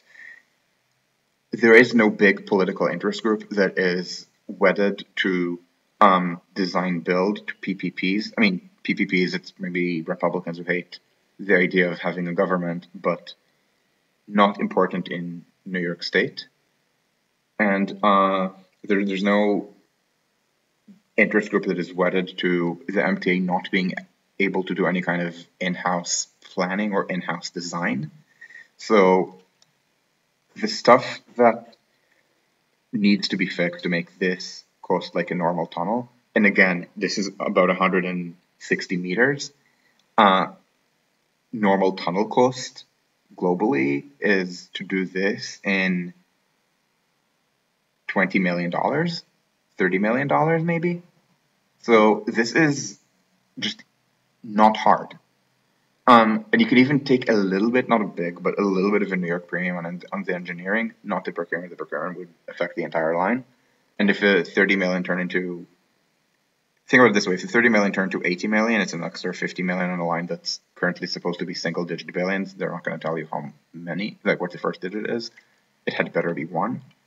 But even at low end, I mean, the extra $50 million is not perceptible, and that would make this tunnel one of the most expensive ever built in the world if you exclude New York projects. If it's 80 million for this, it's that easy. And yeah, exactly. Yeah, the building. Yeah, we can't tell what the building has. The building the building is a mausoleum, you would need to move the mausoleum, and that will piss people off, but you can move mausoleums. Um, graves have been exhumed for infrastructure before. Um, mausoleums are much easier. There's no sense that you're like disturbing the grave. And again, I'm not even sure this is a mausoleum, but either way, you're not disturbing. I mean, yeah, maybe you're moving the mausoleum, but okay, move the mausoleum. I mean, there's space here to move the mausoleum too. And so again, I don't know if this makes the subway or what they call the light rail option superior to the inferior to the commuter rail option, where the commuter option would just run on these tracks, upgraded tracks, but same tracks. Maybe you would quad track issues maybe you would do a bunch of quad track where it's easy just to permit some kind of overtaking. But again, it's something that needs to be planned more carefully in terms of trying to figure out timetables, trying to figure out how to share right-of-way with, not share right-of-way, how to share tracks with freight. And unfortunately, it's not being done. It's done as model-based planning, and this is where it starts souring other projects where I think that they might actually make enough mistakes to make this cost-ineffective, which is impressive. The Triborough X plan was said. So in this, did I ask something already? I may have. The Triborough X plan was said to be the fastest way to get to work in the conditions of, I guess, the late 90s, early 2000s, for 76,000 people. So times two, it's 152,000 commute trips every day. I imagine it will have increased since. Not by much. New York City is not booming. I mean, economically it's doing well, but its population growth is not great, and the job growth exists. But again, expected this would also shape job growth around here, especially. But a lot of the job growth has not been great for this. So anyway, if you take 152 as your anchor, at 2nd Avenue Subway Phase 1 per rider cost, it is going to be,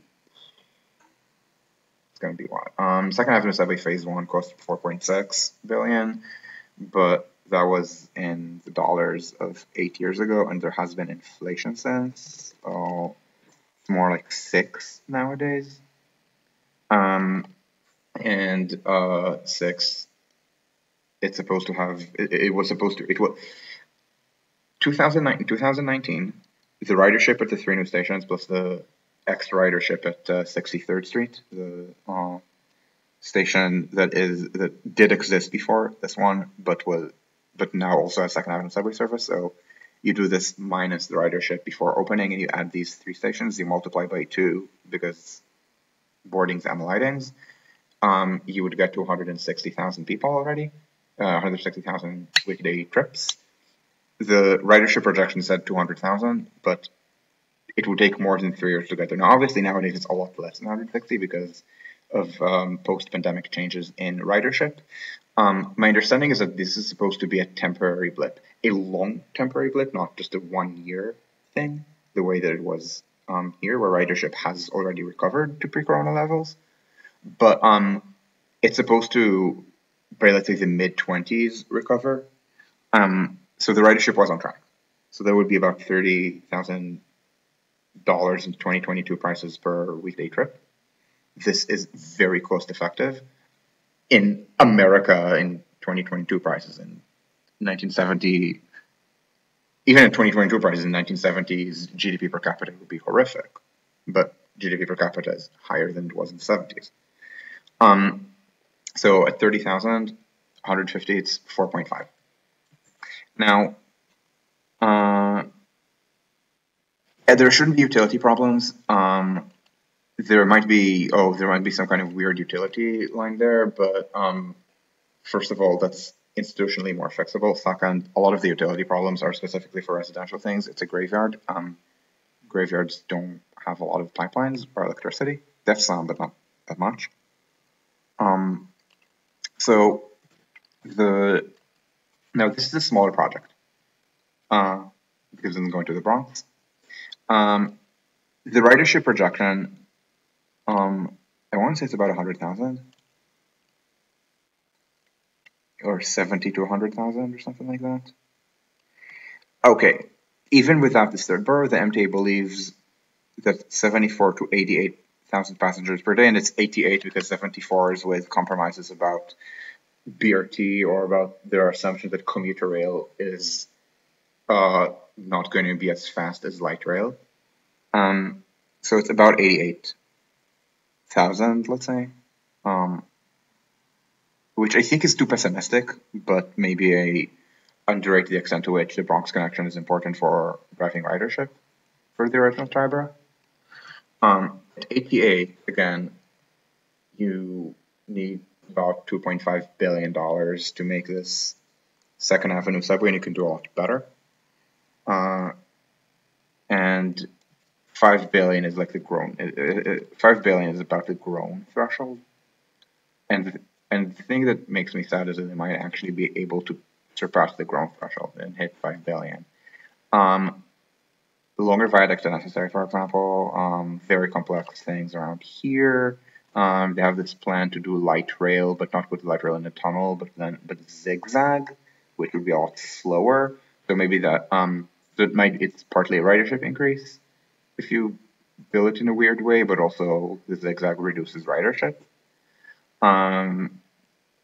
They're trying to avoid too much interface with CSX, and I get why they're doing this, but at some point, this compromises the project beyond viability, to the point that there are people who have never thought much of the idea of Triborough as a continuous orbital, to the point that again, another thing that I think was missing from the IBX planning as an option is not to even have a continuous orbital, but instead take the L and extend it to Bay Ridge along this section, and then take the M and extend it to Jackson Heights or maybe even the Bronx along this section. It would make the M look really weird, because the M with the V connection, the M would, so look, the M, okay, let me see that you can actually look, because I never remember the limit of my head. Okay, so I need to move a little bit like this. The M starts here. Historically, it would go into Lower Manhattan. And then they connect it with what was then the V. And then it goes like this. And then it would be this kind of weird thing, this kind of weird accidental orbital that would take the M and take it to Jackson Heights as a kind of weird loop through Manhattan and then with a little tail to Forest Hills. It's a really awkward thing. It's a really awkward line. I understand why they're going to avoid it. Awkward lines sometimes exist when you cobble together services like that. For example, Tokyo has that on the Uedo line. And again, it's really awkward, but it might be the right solution. And the thing is that this requires CSX interface, but the thing with the L would not. And so the problem is, as I said at the very beginning, once they transitioned from the history of Triborough to the history of IBX, IBX did not originate in planners. It is the governor's baby. The governor wants it as a way of showing that she can build things. She may well be right. The project is moving very fast. And the reason it's moving very fast is that it's very clear that it's a priority for the governor. So all of the little petty actors, instead of saying we can't, say we can, but give us this extra. And now usually give us this extra kind of thinking also slows down the project. But it does mean that but I suspect that they're rushing the design for the same reason. And this leads to problems that are called in the literature early commitment. The people to read are Ben Schulberg is aware of it now. It's Beth Van V, who is at Elf, that I've talked to him. He is very insightful. And Chantal Cantarelli, who who is, I don't actually know where she's from, but the name sounds, maybe she would be Italian. She's based in Britain. She did work in the Netherlands. I think she might have been a student of Van Vee. Essentially, what they figured out is something called, and I think it was Cantarelli figured it out, Van Vee was the advisor, that a big mechanism for cost overruns is when you commit to a project too early. And the example they gave was the high-speed line in the Netherlands. Let me see if I can find a map of European high-speed rail. The answer is yes, I can. I do not know whether it's going to be a good map. So let's do high-speed rail in Europe, the third most important place in the world for high-speed rail after China and Japan. And I'm not individual country. Europe, I'm pretty sure Japan has more ridership on high-speed trains in all of Europe because it's going to be, what, 120? Who the hell knows? This is 140 or something, but that includes the intercity lines that are not high-speed rail. 60, 20. These are rounding errors, and Britain does not have high-speed rail. So yeah, Japan is about 400, so Japan has more ridership than Europe on high-speed trains. I wish to thank every petty national politician who underinvests in making, you see how Paris to Strasbourg is fast? Like, fast-ish, not quite, fast-ish. Things Berlin to, it's 200, 300. Like, you have these kind of slowdowns, but like, okay-ish Berlin to Frankfurt line, then Frankfurt to Mannheim is not terrible. They're overcrowded, but not terrible. And then Mannheim to the LGV Est is slow, and this is not fast either. There are too many slowdowns here, and so, yeah. Good job to all involved for making the trip from Paris to Berlin infeasible in a single day, unless you're a masochist. I do know masochists. Paris to, so think of it this way, this is an hour 47-ish. This is not much longer distance, and this is 4 hours because how slow this is. Good job, everyone. At any rate, high-speed rail is mostly for large countries. You might notice that the high-speed rail proper color, red, or purple, is absent from Austria. Is it because Austrian rail is bad? Absolutely not. Austria has, I think, I'm forgetting whether Austria has the highest or the second highest model split for intercity rail in the EU. The other one is the Netherlands. The best in Europe is Switzerland, which is unfortunately elected not to join. Switzerland as well. I mean, there's yellow. This is actually a greenfield 200-kilometer-an-hour line that was built to make sure Zurich to Bern and Basel to Bern would be in a little bit less than an hour each to fit in the hourly clock face timetable with all the transfers. But and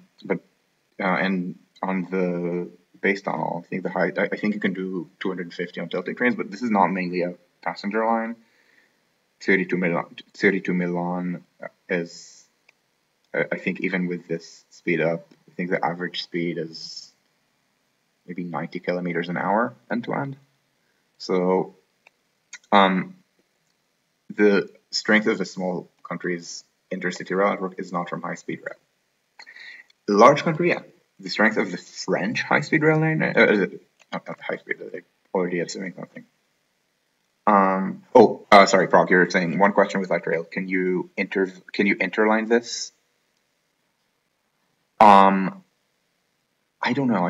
I don't think this is a good interlining line. Again, the L and M break might be a good option, but I really don't see this otherwise interlining with something. And the reason is that but by the way, it's also an R. I would also be wary about doing it as an L branch. You would need essentially each L branch run every 6 minutes. So the L run every 3 to make this viable because of the short length of the average strip. And there's no, I mean, there are some interesting tram lines on the street that can be built in New York, but nothing near Triborough because the whole point, or Interborough Express, because the whole point of Interborough Express is it's so much faster than them that it would replace them. In the same way that, for example, um, in Vancouver, there's this really solid grid of north, south, and east, west buses. Uh, in both Toronto and Vancouver have these really good bus grids, and then the purpose of the subway is to, in Vancouver, there's one diagonal line where it was viable, i.e., where right of way existed. That's the Expo. That's the Expo line. It's in a disused, I mean, no longer disused, but disused in the 1980s interurban from before mass motorization. But otherwise, they're kind of grid accelerators. So what does it mean there's a grid accelerator? So you have all these really strong north-south corridors for buses and east-west corridors for buses, and you might be able to tell by the black color, which in this city, unlike in New York, is also used for tunnels. So there's the Canada Line subway here. And what did this do? So before the Canada Line was built, as you might expect, Canby, this road, was the busiest north-south bus. But once that was built, not only was ridership on this bus killed, but also ridership on this bus is a footnote, and ridership on this bus on Granville is also meh. Now ridership on Main is much stronger, I will say. But essentially this killed buses within a noticeable radius, albeit in one direction much more than in the other. So in the presence of Triborough X, or an L extension even, the smallest section thereof, in the presence of that, really strong bus corridors, and let me put my quotes on this. So this is a Brooklyn map, which is why, or not even an all of Brooklyn map, this is me screen grabbing part of the Brooklyn bus map, and then drawing IBX on top of it. In the presence of this, all the really busy crosstown buses, so B35 on Church especially, but also the weaker ones, things like B11, B9, probably also even the farther away one like B6, B82, these get murdered. Because if I'm from like this part of the city, Coney Island, and I'm trying to get to Canarsie today, I take the B82. Or I just don't take the trip because it's too slow. With IBX, I take literally any train that departs Coney Island. All of them will lead to a transfer station to IBX, and then I connect to IBX. And the IBX maybe doesn't take me exactly here, but it does connect me to the L if I need to. It connects me here, which is close enough. This is not a big destination. Or I can even transfer it a second time if it's that critical that I go here. And it's going to beat the bus. It's going to beat the one seat right on the bus. The way back is a little more annoying because I need to choose which of the lines that hit Coney Island I go to, but you can just run them relatively. You can run some of them relatively frequently and it should be okay. And of course with Church, it's kind of the same thing. So it's even closer and slower. Church. So this is why you can't really branch this, because where are you going to branch? There aren't good destinations that are right off. This is what I mentioned in this post. The hospital maybe, but how the hell are you going to get from Interborough Express to the hospital? I mean, you can run on street, but it's going to be incredibly awkward. Just, I don't know, go on Nostrand or something, and Nostrand doesn't quite get you there. It's actually running only to the hospital, not to any other destination. What I'm saying is the Kings County Hospital is just in a terrible location relative to their transit system. To the point that probably the most transit-oriented thing you can do with it is to essentially grow it towards the subway. It was a big thing when we were doing the Brooklyn bus redesign, Eric and me, I guess, when we were doing it. We wanted this to be an intersection between two buses. It was just too difficult. The streets don't go through. Even the little streets don't go through. Albany is too far. This is Albany. You have Clarkson, but Clarkson is not otherwise a strong corridor for a bus. And so anyway, what do you want if you want to make the hospital more transit-oriented? This is where, again, thinking about development is important. you wanted to grow the hospital. You want to essentially build a wing of the hospital over here and then connect them with overpasses. So the subway is, at least to an extent, viable. I mean, still a lot of walking away than the hospital, but it's at least viable. And at any rate, so we're going to get back to TOD in a sec. I do want to return to the Dutch case of early commitment. So high-speed rail in Europe is not mostly a small country thing; it's a big country thing. The center base of French intercity rail is the TGV. France has, at this point, with French stagnation and German growth, Germany does beat France on intercity rail ridership, but France still beats Germany per capita. And in France, the average trip is much longer. Essentially, the German system of hourly frequency and time transfers that trains don't always miss due to horrific delays. That system is good for short trips. France doesn't do that, but France does have very high average speed. The average speed between Paris and Marseille is 230 kilometers an hour, almost. I mean, it depends because sometimes they're slowed down due to unreliability, but I believe it used to be 240 and it's been slowed down to about 230. I think Germany averages that. I think the fastest major city to major city trip would be Frankfurt to Köln, and it's about 170. Berlin-Hamburg, actually, despite being a legacy line, it's 230 kilometers the entire way, or 200 to 230 the entire way with tilting trains. So very high maintenance costs, but they do average. They're capable of averaging 190, I think. It's supposed to be doable in an hour and a half, even less. It's 280 something kilometers. They do it in an hour 40 because of a lot of timetable padding. Again, poor reliability in Germany. But in France, this is 170. This is maybe 170-ish. This you might expect is a long line. I mean, sure, but it's 250 kilometers an hour.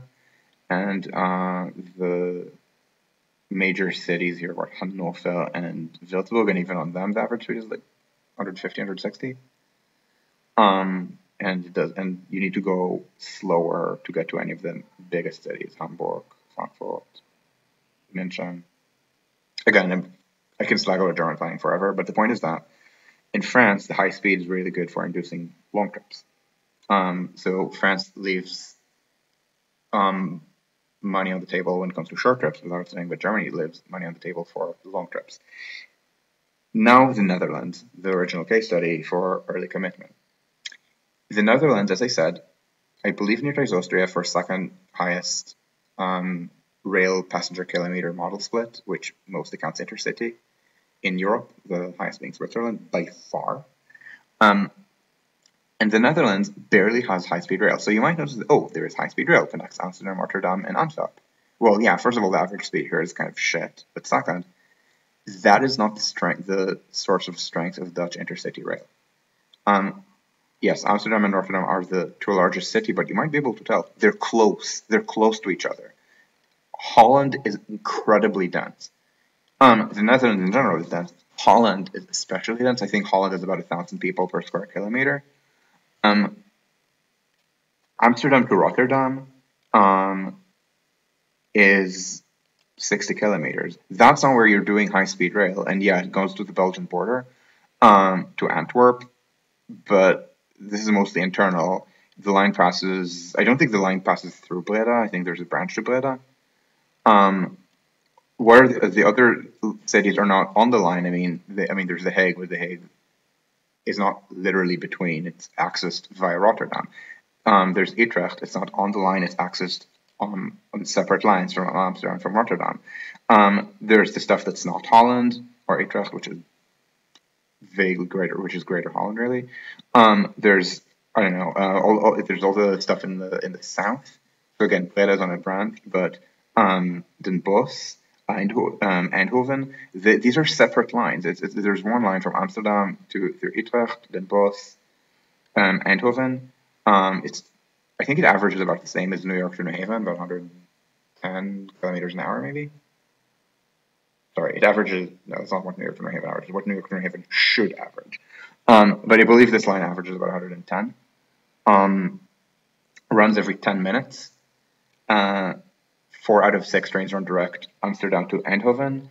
2 out of 10, 2 out of 6 make you transfer, I forget whether cross-platform, I think cross-platform, it's either Utrecht or Den Bosch, I don't remember which. So it's a very tight, very dense transfer-based system with medium average speeds. Yes, there's also a high-speed line between the two largest cities, but they're 60 kilometers apart. Who gives a shit whether you're running 300 kilometers an hour or not?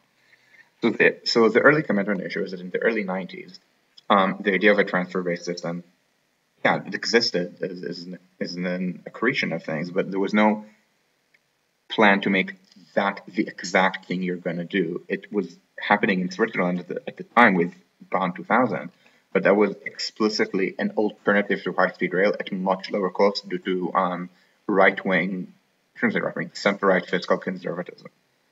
In the Netherlands, in contrast, they looked up to the French TGV. They decided they needed 300 kilometers an hour, and they planned everything around that. They committed, in effect, too early to the idea of high-speed rail. So what did they do? They did build it, but they built it to excessive standards. They did not need 300 kilometers an hour. Praga will talk about this in a second.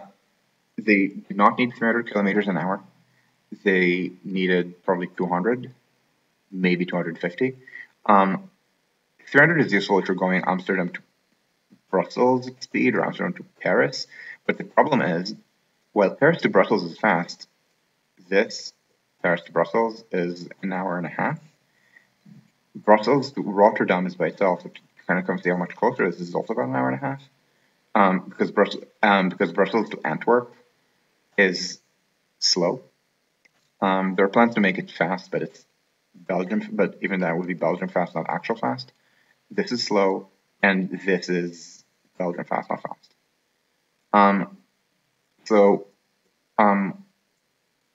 even then, I mean, that would require some kind of pan-European thinking about linking the largest cities of Europe. So yeah, 300 kilometers an hour is good if you're centering international travel. So that would mean also filling in the gap Brussels, Antwerp, for example, making it so that trains can go through Brussels in less than 7 minutes for 4 kilometers. Having a pricing system on Thalys that does not deter riders who are not obscenely wealthy. The domestic trains in Europe are affordably priced. They might be affordably priced in airline-style yield management way, as in especially Spain, but also to a very large extent France. France is also very yield management from hell, but the base system, but the base system is affordable to the general public, even if you don't do weird low-cost stuff. Spain leans even harder on the airline mentality. Germany does not do that and averages the same fares as France. But that's domestic. And also France-Germany. France-Germany, I flagged on it for being slow, but the fares between France and Germany are normal. There's a lot of cooperation between them, and it's just slow across the board. But France to the north, this is Eurostar, so very business-like, just about business travelers, very overpriced. France toward Belgium, it's called, and also the line that doesn't go to Germany through here, but going north via Brussels and Köln. That's all. It's a service called Thalys, owned by SNCF, but not very well integrated with it, and priced for business travelers. So you would do this kind of 300 kilometers an hour. Again, that's valid, but you need to lean on other things, and it means not make Thalys as useless for the non-rich as it is. It also led to overbuilding. For example, they tunneled a little bit here. Now, what is the one thing everyone knows about Holland? About the topography of Holland. It's also a topography that might be reflected in the name of the country that Holland is in, the Netherlands. So you have this place that is famous for having literally no mountains, no hills. Yeah, I have some bluffs near the coast that are 20 meters. the interior, like the main of Holland, is below sea level. So you have this place where you would be running on the ground because there's no mountain, there's no reason to ever. You would certainly not tunnel because you're below sea level. The tunneling is difficult. The geology is not good for tunneling. And what did they do? They tunneled 20% of the line because they decided this was a priceless agricultural land. Because again, they'd already committed to 300 kilometers an hour. Once the political commitment had been made, people could make unreasonable demands like build us a tunnel. And what are you going to say? No, you're going to walk away. You've already committed to this being high-speed rail rather than part of a broader program of improvements in intercity rail, improvements that the Netherlands did do and are the source of Dutch rail success today, not the high-speed line. So this is the problem with premature commitment, with early commitment. You're getting lines that, first of all, are maybe spec'd wrong. They maybe eliminate options. That could be, it could be building less. In the case of New York, it could be maybe the L and M extensions as opposed to doing a contiguous thing. But it could even be building more.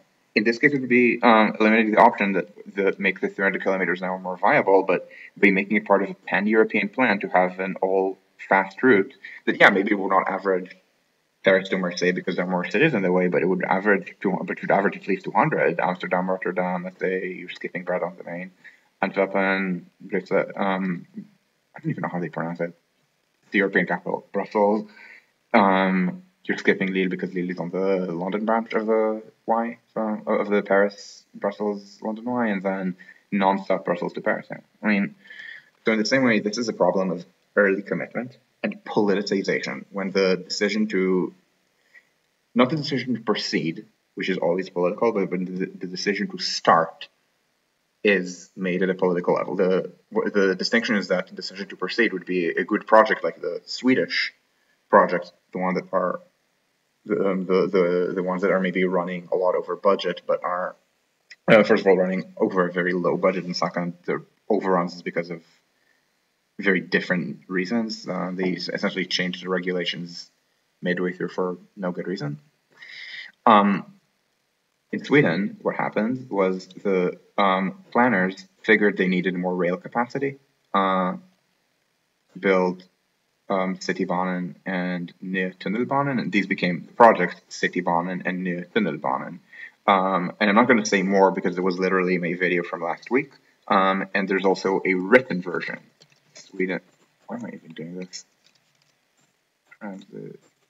Transit costs, Sweden pace. Yeah, go here if you want to see more me standing about Swedish planning, but also criticizing Swedish procurement changes. Now, yeah, exactly. Infrastructure is designed to meet goals.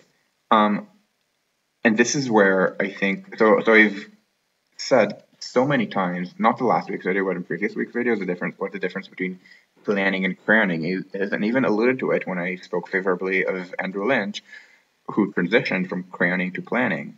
He started by crowning future New York City subway extensions, and as an iterative process of arguing this with a lot of other rail fans, myself included, I was far from the most important among them.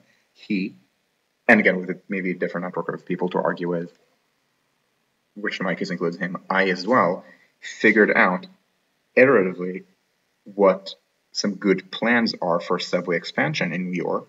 And I have videos about this, I have blog posts about this, I'm not going to repeat them, but the idea is that you look at the market, you look at the travel market, so maybe you're looking at Southeast Brooklyn and seeing what its travel needs are, and then from looking at these, you conclude that yes, it's actually good to extend the subway underneath Nostrand and then build a Utica line. And this was not done with IBX, making IBX kind of weirdly crayony, even though it's official crayon, but it's still a crayon more than planned because they did not, I think, or if they did, it's not available to the public, which is sad because it's really interesting and would be useful for members of the public to look at, to look at maybe the reasoning why they didn't look at the LM option, or why they didn't, look at the version that enters the wrong. As I said, early commitment does not need to. In the case of the Netherlands, they overbuilt. but it can also mean underbuilding. It can also mean electing not to do a certain extension, to essentially define the project too small, which is done a little bit in Europe when they don't define the high-speed rail project as a pan-European network. But that's beside the point. The early commitment can go either way, and they're committing to it politically and early.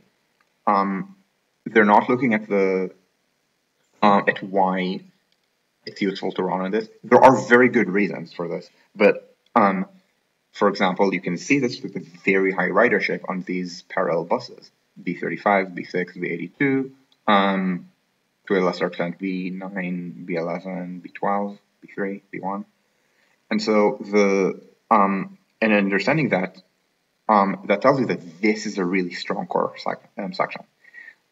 This is something very different. This is this again. I don't want to make this like phase 1A and phase 1B, and then this would never happen. This is also very good, and I'm not saying that the line should be cut into two.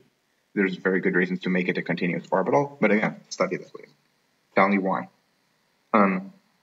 It's not just to inform the public, although informing the public is very important. Transparency is really good. Transparency is like journalists and academics who study these issues, and the more technically literate and reasonable citizen advocates are an important part of the state for this. It's an important set of eyes for looking at the viability of plans. This is one of the superior things about democracy. If you don't have this, if you, for example, throw journalists out of windows, then you're going to have it. Then let's say you're trying to, let's say you have an irredentist claim on two countries to your southwest, one very small one that is run by someone who acts in many ways as your vassal, but one much larger one that is run by independent people who hate your breathing guts and are defining themselves in opposition to you.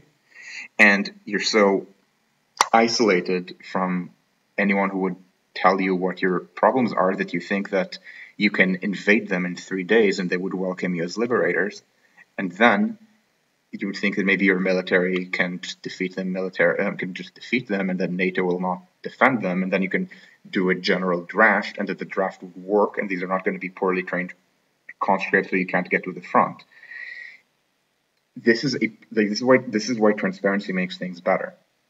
And this is where the lack of transparency, and in America, as I said, some of it is not bad New York or bad Hochul, all of it is bad America. So the obsession with mode is bad America. The lack of transparency is bad America as well.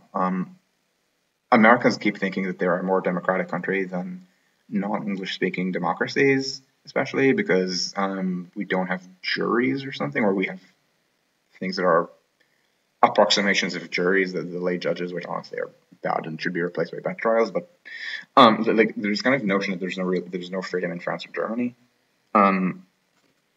which is daft. And in reality, there's much better transparency here than in the Anglosphere. The US and the UK, two different ways, are very opaque about what the government does. They will make it a hostile environment for you to figure things out. You need to submit a Freedom of Information request as opposed to things already being available. Itemized costs in New York are trade secret. In Italy, they're public. Now, we don't think of Italy usually as a transparent place, but when it comes to infrastructure, they're way better than Northern Europe, let alone anything that speaks English. I should say anything that speaks English natively, because I live in Northern Europe. I gotta tell you, people here speak English. And so part of it is lack of transparency. That means that they don't have plans. And in America, they think that instead it's about satisfying the unreasonable citizen advocates, so the NIMBYs. So instead of transparency, you have these very legalistically written documents that are unreadable if you're not a lawyer, and reveal very little, and even then slide in assumptions. For example, the Cuomo signature piece, the LaGuardia Air Train, had these interminably long docs that essentially hand-waved the biggest question about what alignment to take, because Cuomo made a decision about a bad alignment.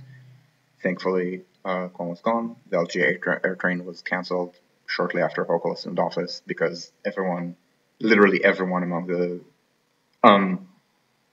stated was not enthralled to Cuomo was against it. The planners, all the transit activists. Oh, Sonny, really good question. IBX to LGA. This is an option. It should be studied. I think the answer is no, don't do it. And I want to explain why you shouldn't do it.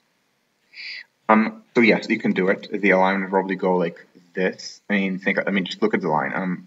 From the purpose of sharing tracks with freight, this entire section from north of Freshpond to the connection to Hellgate is one. So it doesn't matter when you branch off. So you can go here, branch off in the median, or not the median, alongside the freeway, which would require disturbing the graves. And then go to LGA. It is perfectly viable. I don't think it should be done.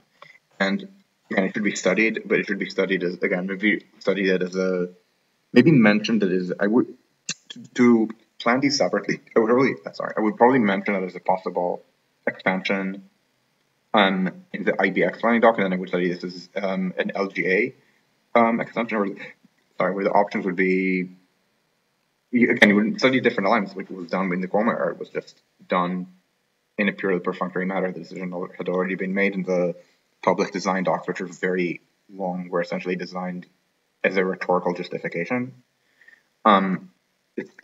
It's kind of thing in Yes Minister where the minister asks to be informed on more things, so the civil service sends him every single purchase that the department does, including stationary acquisition. It's burying people in irrelevant trash. It's when you tell someone who hates transparency that they need to be transparent, as opposed to just removing them. So anyway, there are a bunch of LaGuardia air train options. They're being studied. I think the one that is best is subway like this. And the reason is that airport travelers are very Manhattan focused. In general, globally, airport travelers are very city center focused. So if you want to be useful to people who are flying, you need to connect to city center efficiently. The Astoria line provides that. It's a very fast connection, if it's built this way. And if you do it as an IBX, it's not. It's going to be slower. It's also going to require transfer, which is always dicey for tourists, but even to some extent to city residents who have luggage. The transfer penalty does get real when you do that. And tourists are less familiar with the city. People who are less familiar with the city are less likely to want to transfer. And the Gibson's point at JFK was that the air train station at the terminal. And there were trains that could go either to Howard Beach or Jamaica. And a tourist asked, and maybe they seemed informed, and tourists asked me for directions, and the tourist told me that I think they were going to Columbus Circle. Their hotel was near Columbus Circle, so I said, okay. And they asked me about Howard Beach. I said, yes, you can take the A. You can take the train to Howard Beach and then go to the A. It will take you all the way to Columbus Circle. But you should know that it is a very long trip, and a much faster trip would be to take a train to Jamaica. And then you take the E, and from the E you transfer to the B or D trains, they said, at the 7th Avenue, to one stop to Columbus Circle. And the tourist said, I don't want to transfer, and got on the train to Howard Beach. So, peculiarities of airport planning essentially make this less viable than people think. And now it is more useful for airport workers. Airport workers are insufficient as a group to justify a line. You need the travelers, not just the workers. And the workers, many of them do live here, and it's really useful.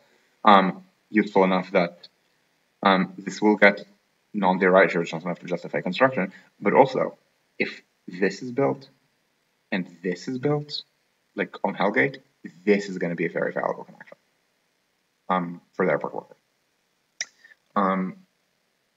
So, at any rate, the issue is that the decision is very political, which means it's proceeding at least early, but it also means that a lot of people are bogging this down. And I'm pretty sure if you ask people to move this building, they'll say, no, it will disturb our graveyard. It's like apartheid all over again or something. Whatever bullshit that people get to say when they know that the government is not going to just tell them, you're a bunch of assholes, we're not going to listen to a single thing you say, we are the state, you're not. things that, by the way, the government absolutely can tell them. Like, I mean, these are very petty NIMBYs, but the government won't tell them. So when people know they can be unreasonable, they're going to be unreasonable. And so that's a planning issue. The other issue, I said before, there's a development angle. The development angle is that, at least in public, they haven't talked about TOD.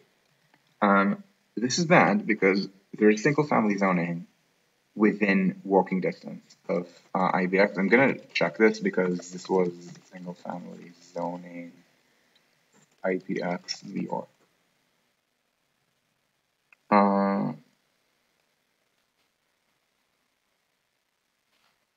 Yeah, so let me just, so the easiest way for me to be is to just find the tweets by Eric and Elif. This is something that I was much less involved in, the TOD angle on IBX. As I said, I do this for a living, but my role in IBX is somewhat different. This is mostly Eric and Elif doing the design and the TOD.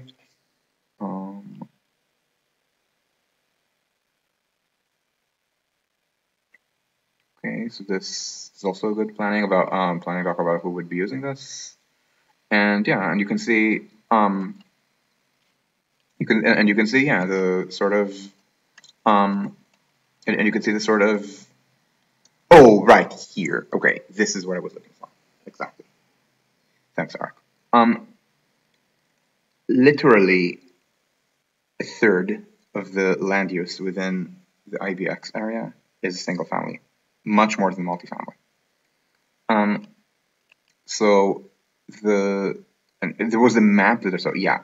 This is the map with trip destinations. There was a map that I know that I saw while this was being planned. I mean, I'm not on the byline. I don't have a byline on this. But I was, again, peripherally involved in this. I did look at the I did look at this. And I did see the map. There's things like, I don't remember if there's R1 or things like R3 type zoning within parts of this region. Again, just don't remember where they are. I was relying on the map and I cannot find it. Does Eric have the map here? Okay, so this is not quite that, but close enough. So this is what you want to Google if you want to find this, or just grab this link. This is wherever the floor area ratio. So it's not quite single family, because single family is usually a floor area ratio of up to 1/2. Sometimes even less, and you can do a floor area ratio of 1 that's almost that's already attached. That's like maybe attached single story, or even attached 2 stories with, or maybe duplex zoning. But things that are very close to single family, missing middle would be about 1.25. I think the upper limit of missing middle housing is 1.5, and then 2 traditional North Tel Aviv is 2, and traditional North Tel Aviv is too dense, I think, to be called missing middle. So maybe the mid-rise range is 2 to 4. European cities tend to be about 3, 3.5. For Paris has sections that are 4. So IBX is here and here, and you can see that there's single family zoning here. Less so here, but maybe again here, and this is going to be a junction, Brooklyn College. A lot here. Not Jackson Heights, of course, because that developed very early based on the 7 train. You can kind of see how the 7 pushes everything out.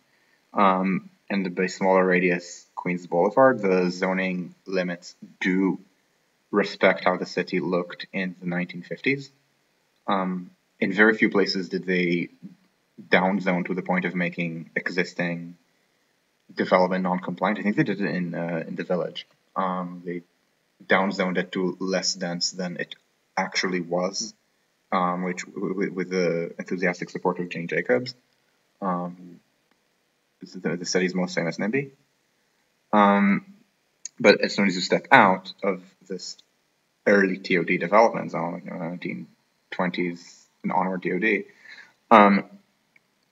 so first of all, you say this is Queensway, kind of say this is a breaking thing, but there's also this part, the transportation facility. Yeah, lots of single family zoning, or again things like 2-family zoning.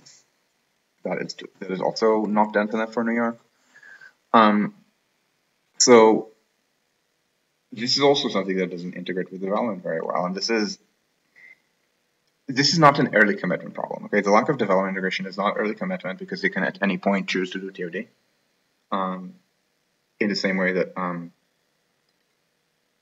Belgium can choose to build fast trains, and then they would agglomerate to fast trains from Paris to the Netherlands. Trains they must add are already not that slow because Paris to Brussels is very fast. And yeah, Brussels to Antwerp is slow, but I mean, Brussels to Rotterdam, the average speed there is not horrific. I mean, the average speed of a line in Germany that doesn't have a lot of high-speed rail, and it's the high speed. I think the average speed between Brussels and Rotterdam might be Northeast Corridor, and then maybe Brussels to Amsterdam would be high-end Northeast Corridor, like New York DC or something. Be even a bit faster. So, yeah, exactly. New York needs to build a lot of housing, but this is two separate things. So New York needs more housing, but New York needs more TOD. And IPX gives you a lot of the more TOD part. It also gives you the more housing because it's more area that can be TOD-ified. But separately, there are a lot of places that need TOD regardless of what happens with IPX. Brownstone, Brooklyn is probably the biggest offender in this, and the place that has the lowest density relative to what it could support. The village, like the quote-unquote valley, so not Manhattan Valley, the neighborhood, the one that's kind of the liminal, still working class area. I mean, not really, but the area with projects and everyone else there is a Columbia student. So this area and the liminal zone between Morningside Heights middle class and Upper West Side middle class. The Upper West Side having gentrified south to north. So in this zone, yeah, it's called Manhattan Valley, but what I mean, the actual, like the kind of valley of the, not the geographic valley, but the building top valley between skyscrapers. So this entire zone is very underdeveloped because of that. So yeah, you would need to, and this is independent of the new subways because this already has so much subway service. And it's not very busy because the trains are really crowded entering Midtown from the north mainly and from Queens. And then past Midtown, they're not very crowded. Build more stuff here. This is effectively reverse peak. And toward it's reverse peak in both directions really because in this direction it's reverse peak because most of the ridership is to Midtown. In this direction it's peak, but it's peak on the less busy side. In general, in New York, the busiest lines enter from points north and east from Queens, and are much less busy entering from Brooklyn, with the exception of the L train. And upzoning here is not going to residential upzoning here is not going to overhaul the L train. So that's probably this, and as I said, because the lines in Brooklyn are undercrowded, this are probably the massive stuff that needs to be a lot taller than it is, and make a lot more NIMBYs sad than are being made sad. But separately, this is a good place for TOD. It's especially good. And remember how I talked about shaping versus surveying? Yes, the village has height restrictions. Yes, I support height restrictions in the village. I don't think they should be building residential buildings in the village taller than 150 meters. It's kind of overkill to do more than about 40 floors. Yeah, the fact the village was industrial doesn't matter. I mean, the Lower East Side was also industrial, and they've built it more. It's just that the village had NIMBYs like Jane Jacobs because it needed industrialized earlier. So over here, remember how I talked about shaping in the sense that they believe that Jackson Heights can grow as a destination, with the ethnic center of Indian New York as the anchor, in the same way as Flushing is for Chinese New York, and Harlem for Black New York. So in the same sense, it can grow, and then if there's more commercial development here, it would encourage residential in areas that are within easy commute range. Well, gotta tell you, here we have low density buildings. This is not single family zoning, these are attached row houses. Usually when people say single family zoning, they don't literally mean a building has one family in it, which I imagine is the case for many of these buildings. I don't know how many, but how many split in the are split and how many are not. But many of these would be split in single family. But again, it's attached and multi-story. Usually, when you say single family zoning, you mean detached single family that's normally single story, and if it's a duplex or more, it's because you're filthy rich, not because you have. Look at this building, right? I mean, I'm just gonna randomly take the corner building here. Let's try to count. Let's try to count. It looks like a two-story. It's like a duplex. So it is 15 meters, and it's elongated 15 meters. So it's 15 meters by 8. And I'm pretty sure it's less than 8, more like 6 or 7 or something. So this looks like 100 and a bit square meters per floor, which is either two medium-sized apartments or one large unit, and probably with its internal stairs and such, it's in practice less than 200. Yeah, that could be either way. And usually it's when people think single family, I mean something that is the size of that, but it's a single story, detached. And if it's a duplex, it's because you're incredibly rich. You have more than the average size of a new American house, which is 200 meters, which is about 200 square meters. And so, yeah, so this would be a very good space for mid-rise TOD. People would commute. It would also be anchored by commutes on the M from here, from Middle Village. People would be able to commute here and either connect to Lower Manhattan or just go to Midtown. Maybe if there's the interlining, they would go direct to Lower Manhattan, but let's put the interlining aside for a second. And so so these are really good spots for upzoning, but again, this is not being pursued right now. And I think it should be, essentially because you want to have the NIMBY conflict early rather than late. Essentially, you want to have the NIMBY conflict when the governor's heft exists. But this is not an early commitment problem, quite to the contrary. This is a thing where early commitment is useful, and yet they are not, for early commitment, which is generally really bad. This is one thing you can use to make early commitment work for you, and it is unfortunately not being done. Yeah, 5-story units would have autonomous housing. As I said, mid-rise. When I say mid-rise, I mean I think of it as European mid-rise, so 5 to 9 stories. In New York, there's actually a lot of vernacular 10-story stuff. Maybe not anymore. I think the construction techniques are such that you build 6, maybe 7 stories, where you build 15 plus, and the uncanny valley between about 8 and 14 is cost ineffective because you use techniques for 15, but you have high fixed costs, and you essentially only do that if you have height limits, as in Washington, D.C.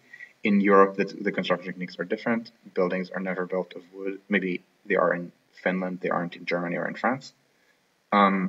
So the construction costs are much more linear in height. And yeah, we have 7, 8 stories. That's what I think of as mid-rise. High-rise is 15, 20, 30. We lack that because Euroland is great, but there are certain things about Euroland that are not very great. This is one of the things that are not very great. Now, I've spent most of the last 2 hours slagging on early commitment, poor planning, and what it leads to with the engineering. A lot of stuff that is easier than they think is not being done. Which I mean, very short tunnel that saves you a lot of time for very little money. As I said, I've slagged a lot. This is a good project. As I said, I worry that they might be incompetent enough to actually pull off making it cost ineffective, but it requires extraordinary effort to make it cost ineffective. Like we're talking, think about it. What's the length of the line? Okay, I mean, it's what it is. Start here. I mean, I'm sure it's written somewhere, but it's going to be easier for me to, if I'm on Google. just measure the entire thing approximately than to see which of my many browser tabs does this. And you notice that it's not perfectly accurate, it doesn't matter. Okay, this is 23 kilometers, maybe 24. Doing it in $5 billion is basically the greenfield cut and cover subway. Or not even cut and cover subway would be cheaper. A greenfield subway built by TBM outside city center without too much difficulty with geology, which this area does not have. Difficulties. The difficulties are farther southeast. For a full subway, not for something in existence right away, and I worry that they will hit that. Again, I worry. So anyway, I'm gonna take questions. Okay. You're wondering how light rail won't have too much cost because of separation requirements. Okay. I dislike the expression FRA separation requirements because it's a baboon rule. Everyone assumes the FRA are much more baboonish than they actually are. The FRA turned out to be a lot more reasonable. I mean, they're reasonable in a way that still gives them the latitude to say no, which is why the rolling stock procurement, not the rolling stock regulation reform does not say if it's legal in Europe, it's legal in America. It essentially says if it's legal in Europe, you can ask us and we will say yes to you. So a lot of people get skittish, which is why they're not buying equipment compliant with the new rules in the New York area, only with the old rules. But the FRA has shown itself to be pretty reasonable about these things. If you have separate rights of way, it is going to be, I think, okay. You need to talk technically to them, but that's not hard. And this is such a restricted right of way that you're not even going to be able to say, well, any train can get there. No, not any train can get there. It's like very specific kinds of freight trains are there. Like the FRA, I don't think the FRA is a big malefactor in the in cost blowouts in this. I know that it wasn't the SL and everyone got bad taste over this, but the people who made that decision have all retired. That decision is from 25 years ago. They're all retired. Current FRA, just judging by the reforms that they've done, is trying to make sure that doesn't happen again. It's, by the way, speaking of the kind of hang-ups from 25 years ago, the reason for the bad Cuomo air train is that a good air train alignment had been planned in the 90s. Mayor Giuliani wanted it. It was this, I believe it was this alignment. And NIMBYs fought it because Astoria and NIMBYs did not want more elevated trains. And this is why Cuomo decided to build an air train as far away from residents as possible, leading to building an air train from LaGuardia to Willets Point, so that all the people going to Manhattan, which is again most airport travelers, and also most of the workers mostly work here, not here, would have to go Nick and back. It was boomers thinking that the boomers in Astoria were still in charge, where in practice all of the NIMBYs, all of the 1990s NIMBYs here are dead or in Florida. Astoria has changed in the last 25 years. The Astoria of today is an Astoria where most people are not old-timey neighborhood people, but people who live here to work in Manhattan, and maybe many of them are. So I don't want to say gentrified. The neighborhood was not poor in the last few generations. It's essentially gentrified from middle class with a lot of white ethnic markers. Again, the kind of remember how I said that the people who anchor an ethnic neighborhood center have to be relatively well off to own businesses, but and that requires some level of social integration into the because this is these are Asian examples would be white majority, and historically Greek historically would be white majority. But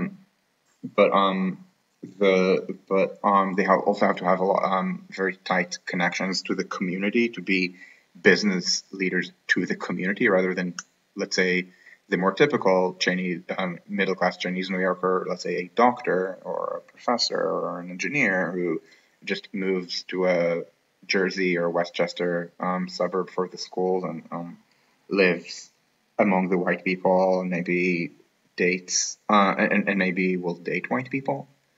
And so the kind of well-off Greek Americans with a Greek American ID pool who owned businesses, the ones who stay, these tend to be the last ones to leave a neighborhood, as there's social and ethnic assimilation into the majority. So they complain about gentrification. Maybe they are generally anti-gentrification is not the cry of the poor; it's the cry of the local. That is the local notables. So it's the local notables who don't care about any of this, and they the last round. So there was kind of gentrification from one kind of middle class to another kind of middle class, probably about equally wealthy, but instead of ethnically rooted business owners whose ethnic community has already assimilated and essentially moved to the suburbs, which is where West Americans were supposed to be living in the middle of the 20th century.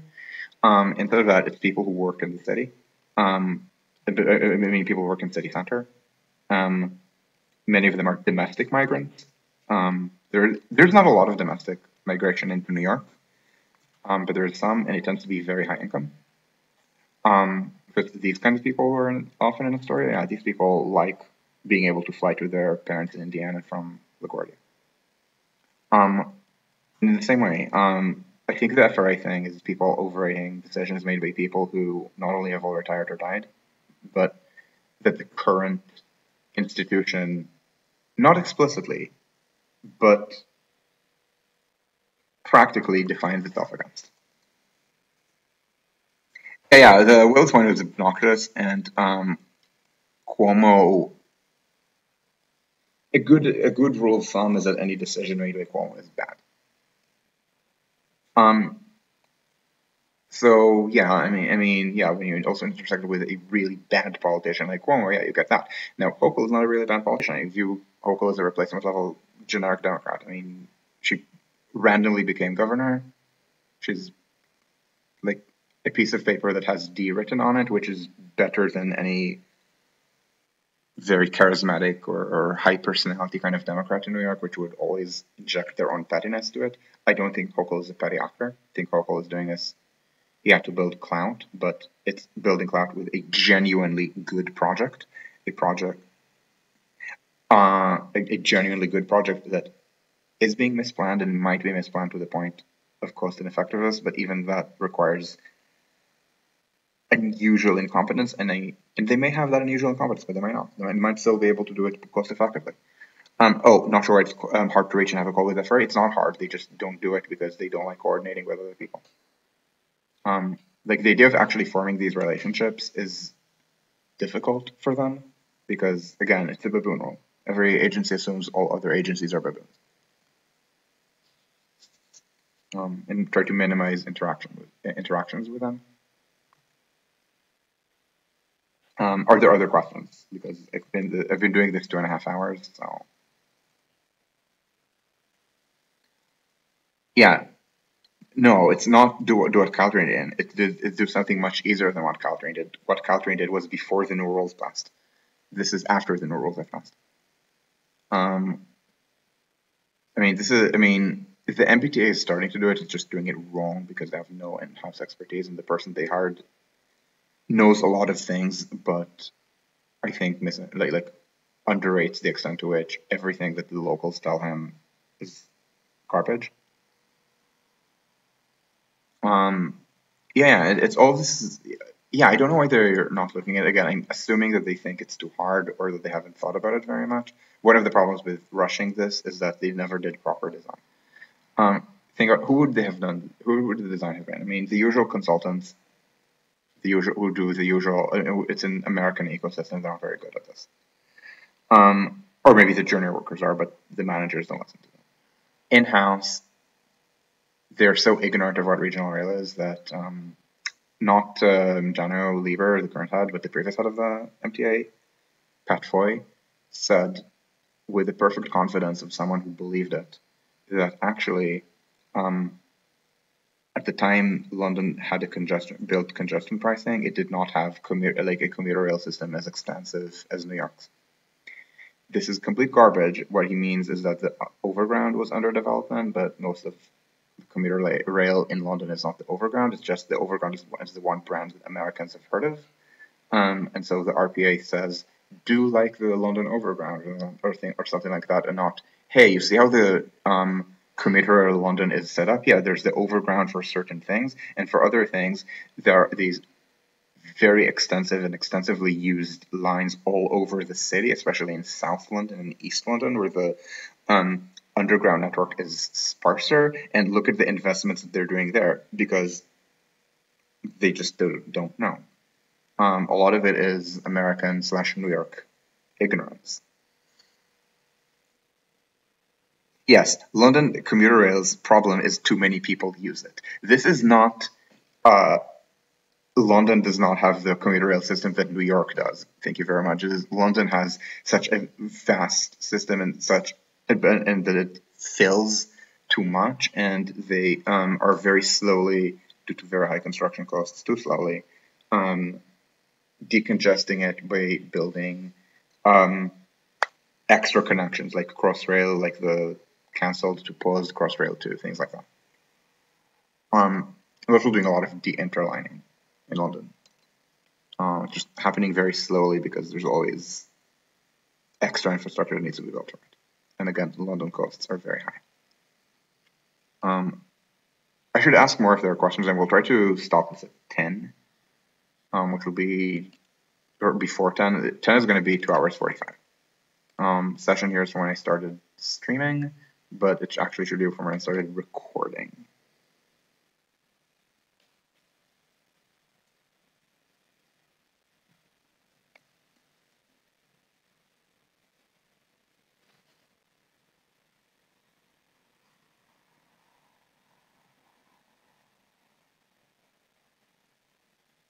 I'm going to give it another minute at least, just because I know people time and have lag. I mean, I shouldn't say I have lag. Twitch has lag. Twitch is not perfectly synchronized. I mean, there's always a little bit of lag. Oh, thanks, Bob.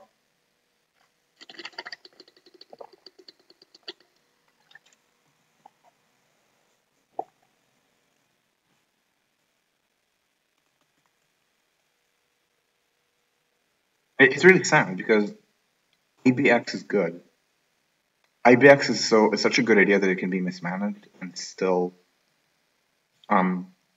be better than nothing. Again, I can see a level of incompetence that makes it worse than nothing, but I need to squint my eyes to say it. I mean, the poor planning they're doing is leaving a lot of value on the table, but it might still be better than nothing, even if you bake in some assumptions on cost overruns. Yeah, good. I guess you're in New York. Are you good late after NTO too?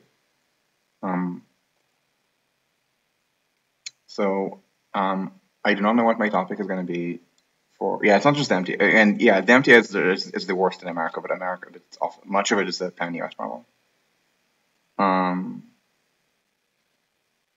And I expect, I mean, by the way, with the maintenance productivity, I suspect part of it is not pure in New York. I think the maintenance productivity is also bad in Boston. They just don't know how to use the nighttime windows efficiently.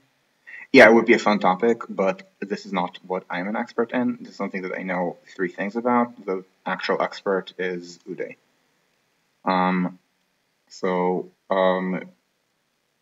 He is he is a senior in college, and I don't know what he's planning to do after graduating. I'm forgetting whether he's planning to go. Yeah, Uday is stuff like this.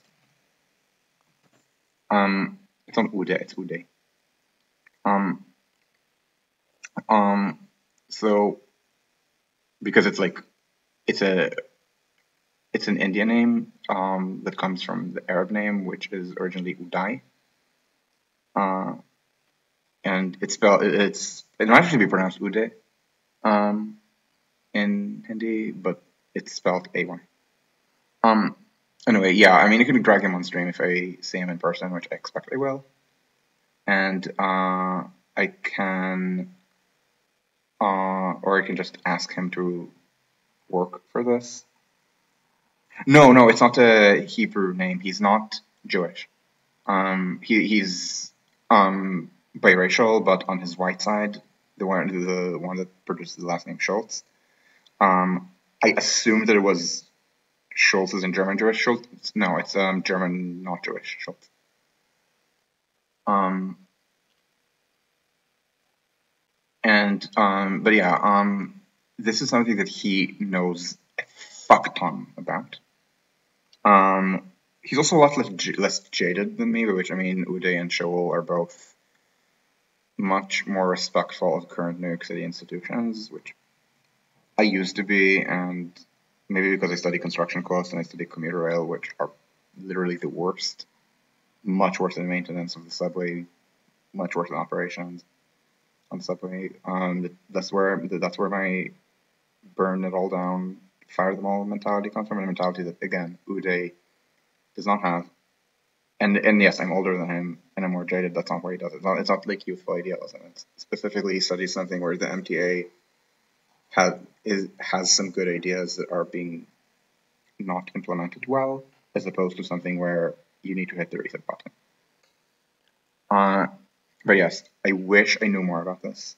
I think it's very important. It intersects with operations very intimately because the maintenance issues are blocking the ability of the MTA or of the subway of New York City Transit to run good off-peak frequency even on weekdays at this point, not just weekends. But again, it's something that essentially we're all looking for him to do this in the same way that like when I had 1,000 followers on Twitter in 2012, 2013, there were a bunch of people waiting for me to do something, or me or someone else to do something more extensive about construction costs, which others sadly didn't, and then I did years later post leaving academia. I know. I know the maintenance practices are terrible. The maintenance practices are especially terrible on commuter rail. But there's also problems on the subway. And again, I don't want to talk more about this because I can tell you some things about bad maintenance on commuter rail. I can tell you fewer things about maintenance in New York on the subway. Again, especially for subway related issues, there exists an expert on this on transit Twitter who is not me. And I don't want to put words in his mouth. But anyway, unless there are more questions, I do want to end this. I don't know what I'm going to talk about. Everyone's better at this. I do want to, as I said, I do want to come back to something to this sometime later, but it's certainly not going to be next week's stream. I do not know what next week's stream is going to be. Yeah, we can also talk on Discord. He is on Discord. He's not very active there, but he is a member. But anyway, I do want to stop right now, as I said. And I will see you next week with another video on a different topic. As I said, TBD. I will attempt to make it not a New York topic in respect to Borner and his why do I always talk about New York question. So until then, oh yes, and Andrew, and of course Andrew Lynch, we'll meet soon. So thanks Prague, thanks Annie, thanks everyone else, and Josh Sherry will see you in a week.